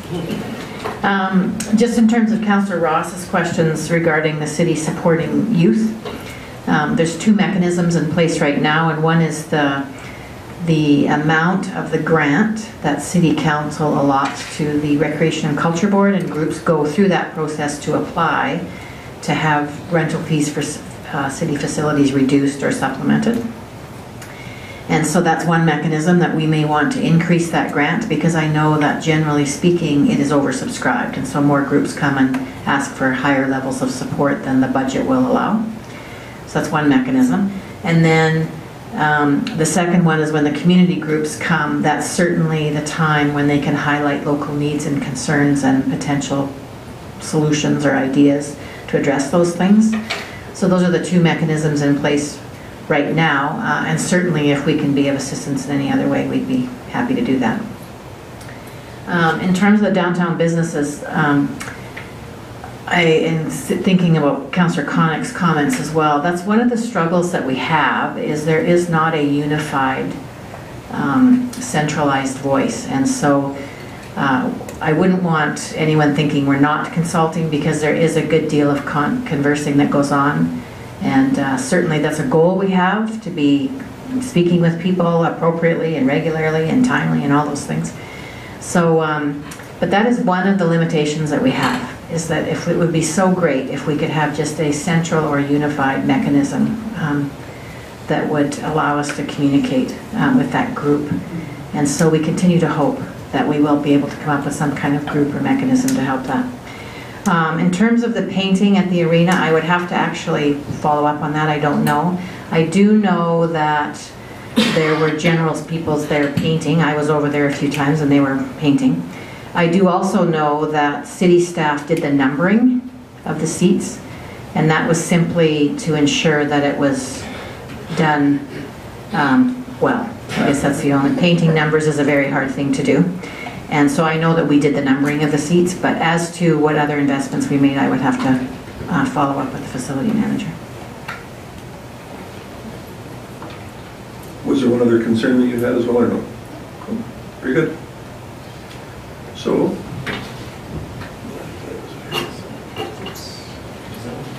it's nearly 8 o'clock. Let's Any motion to accept take a break after that until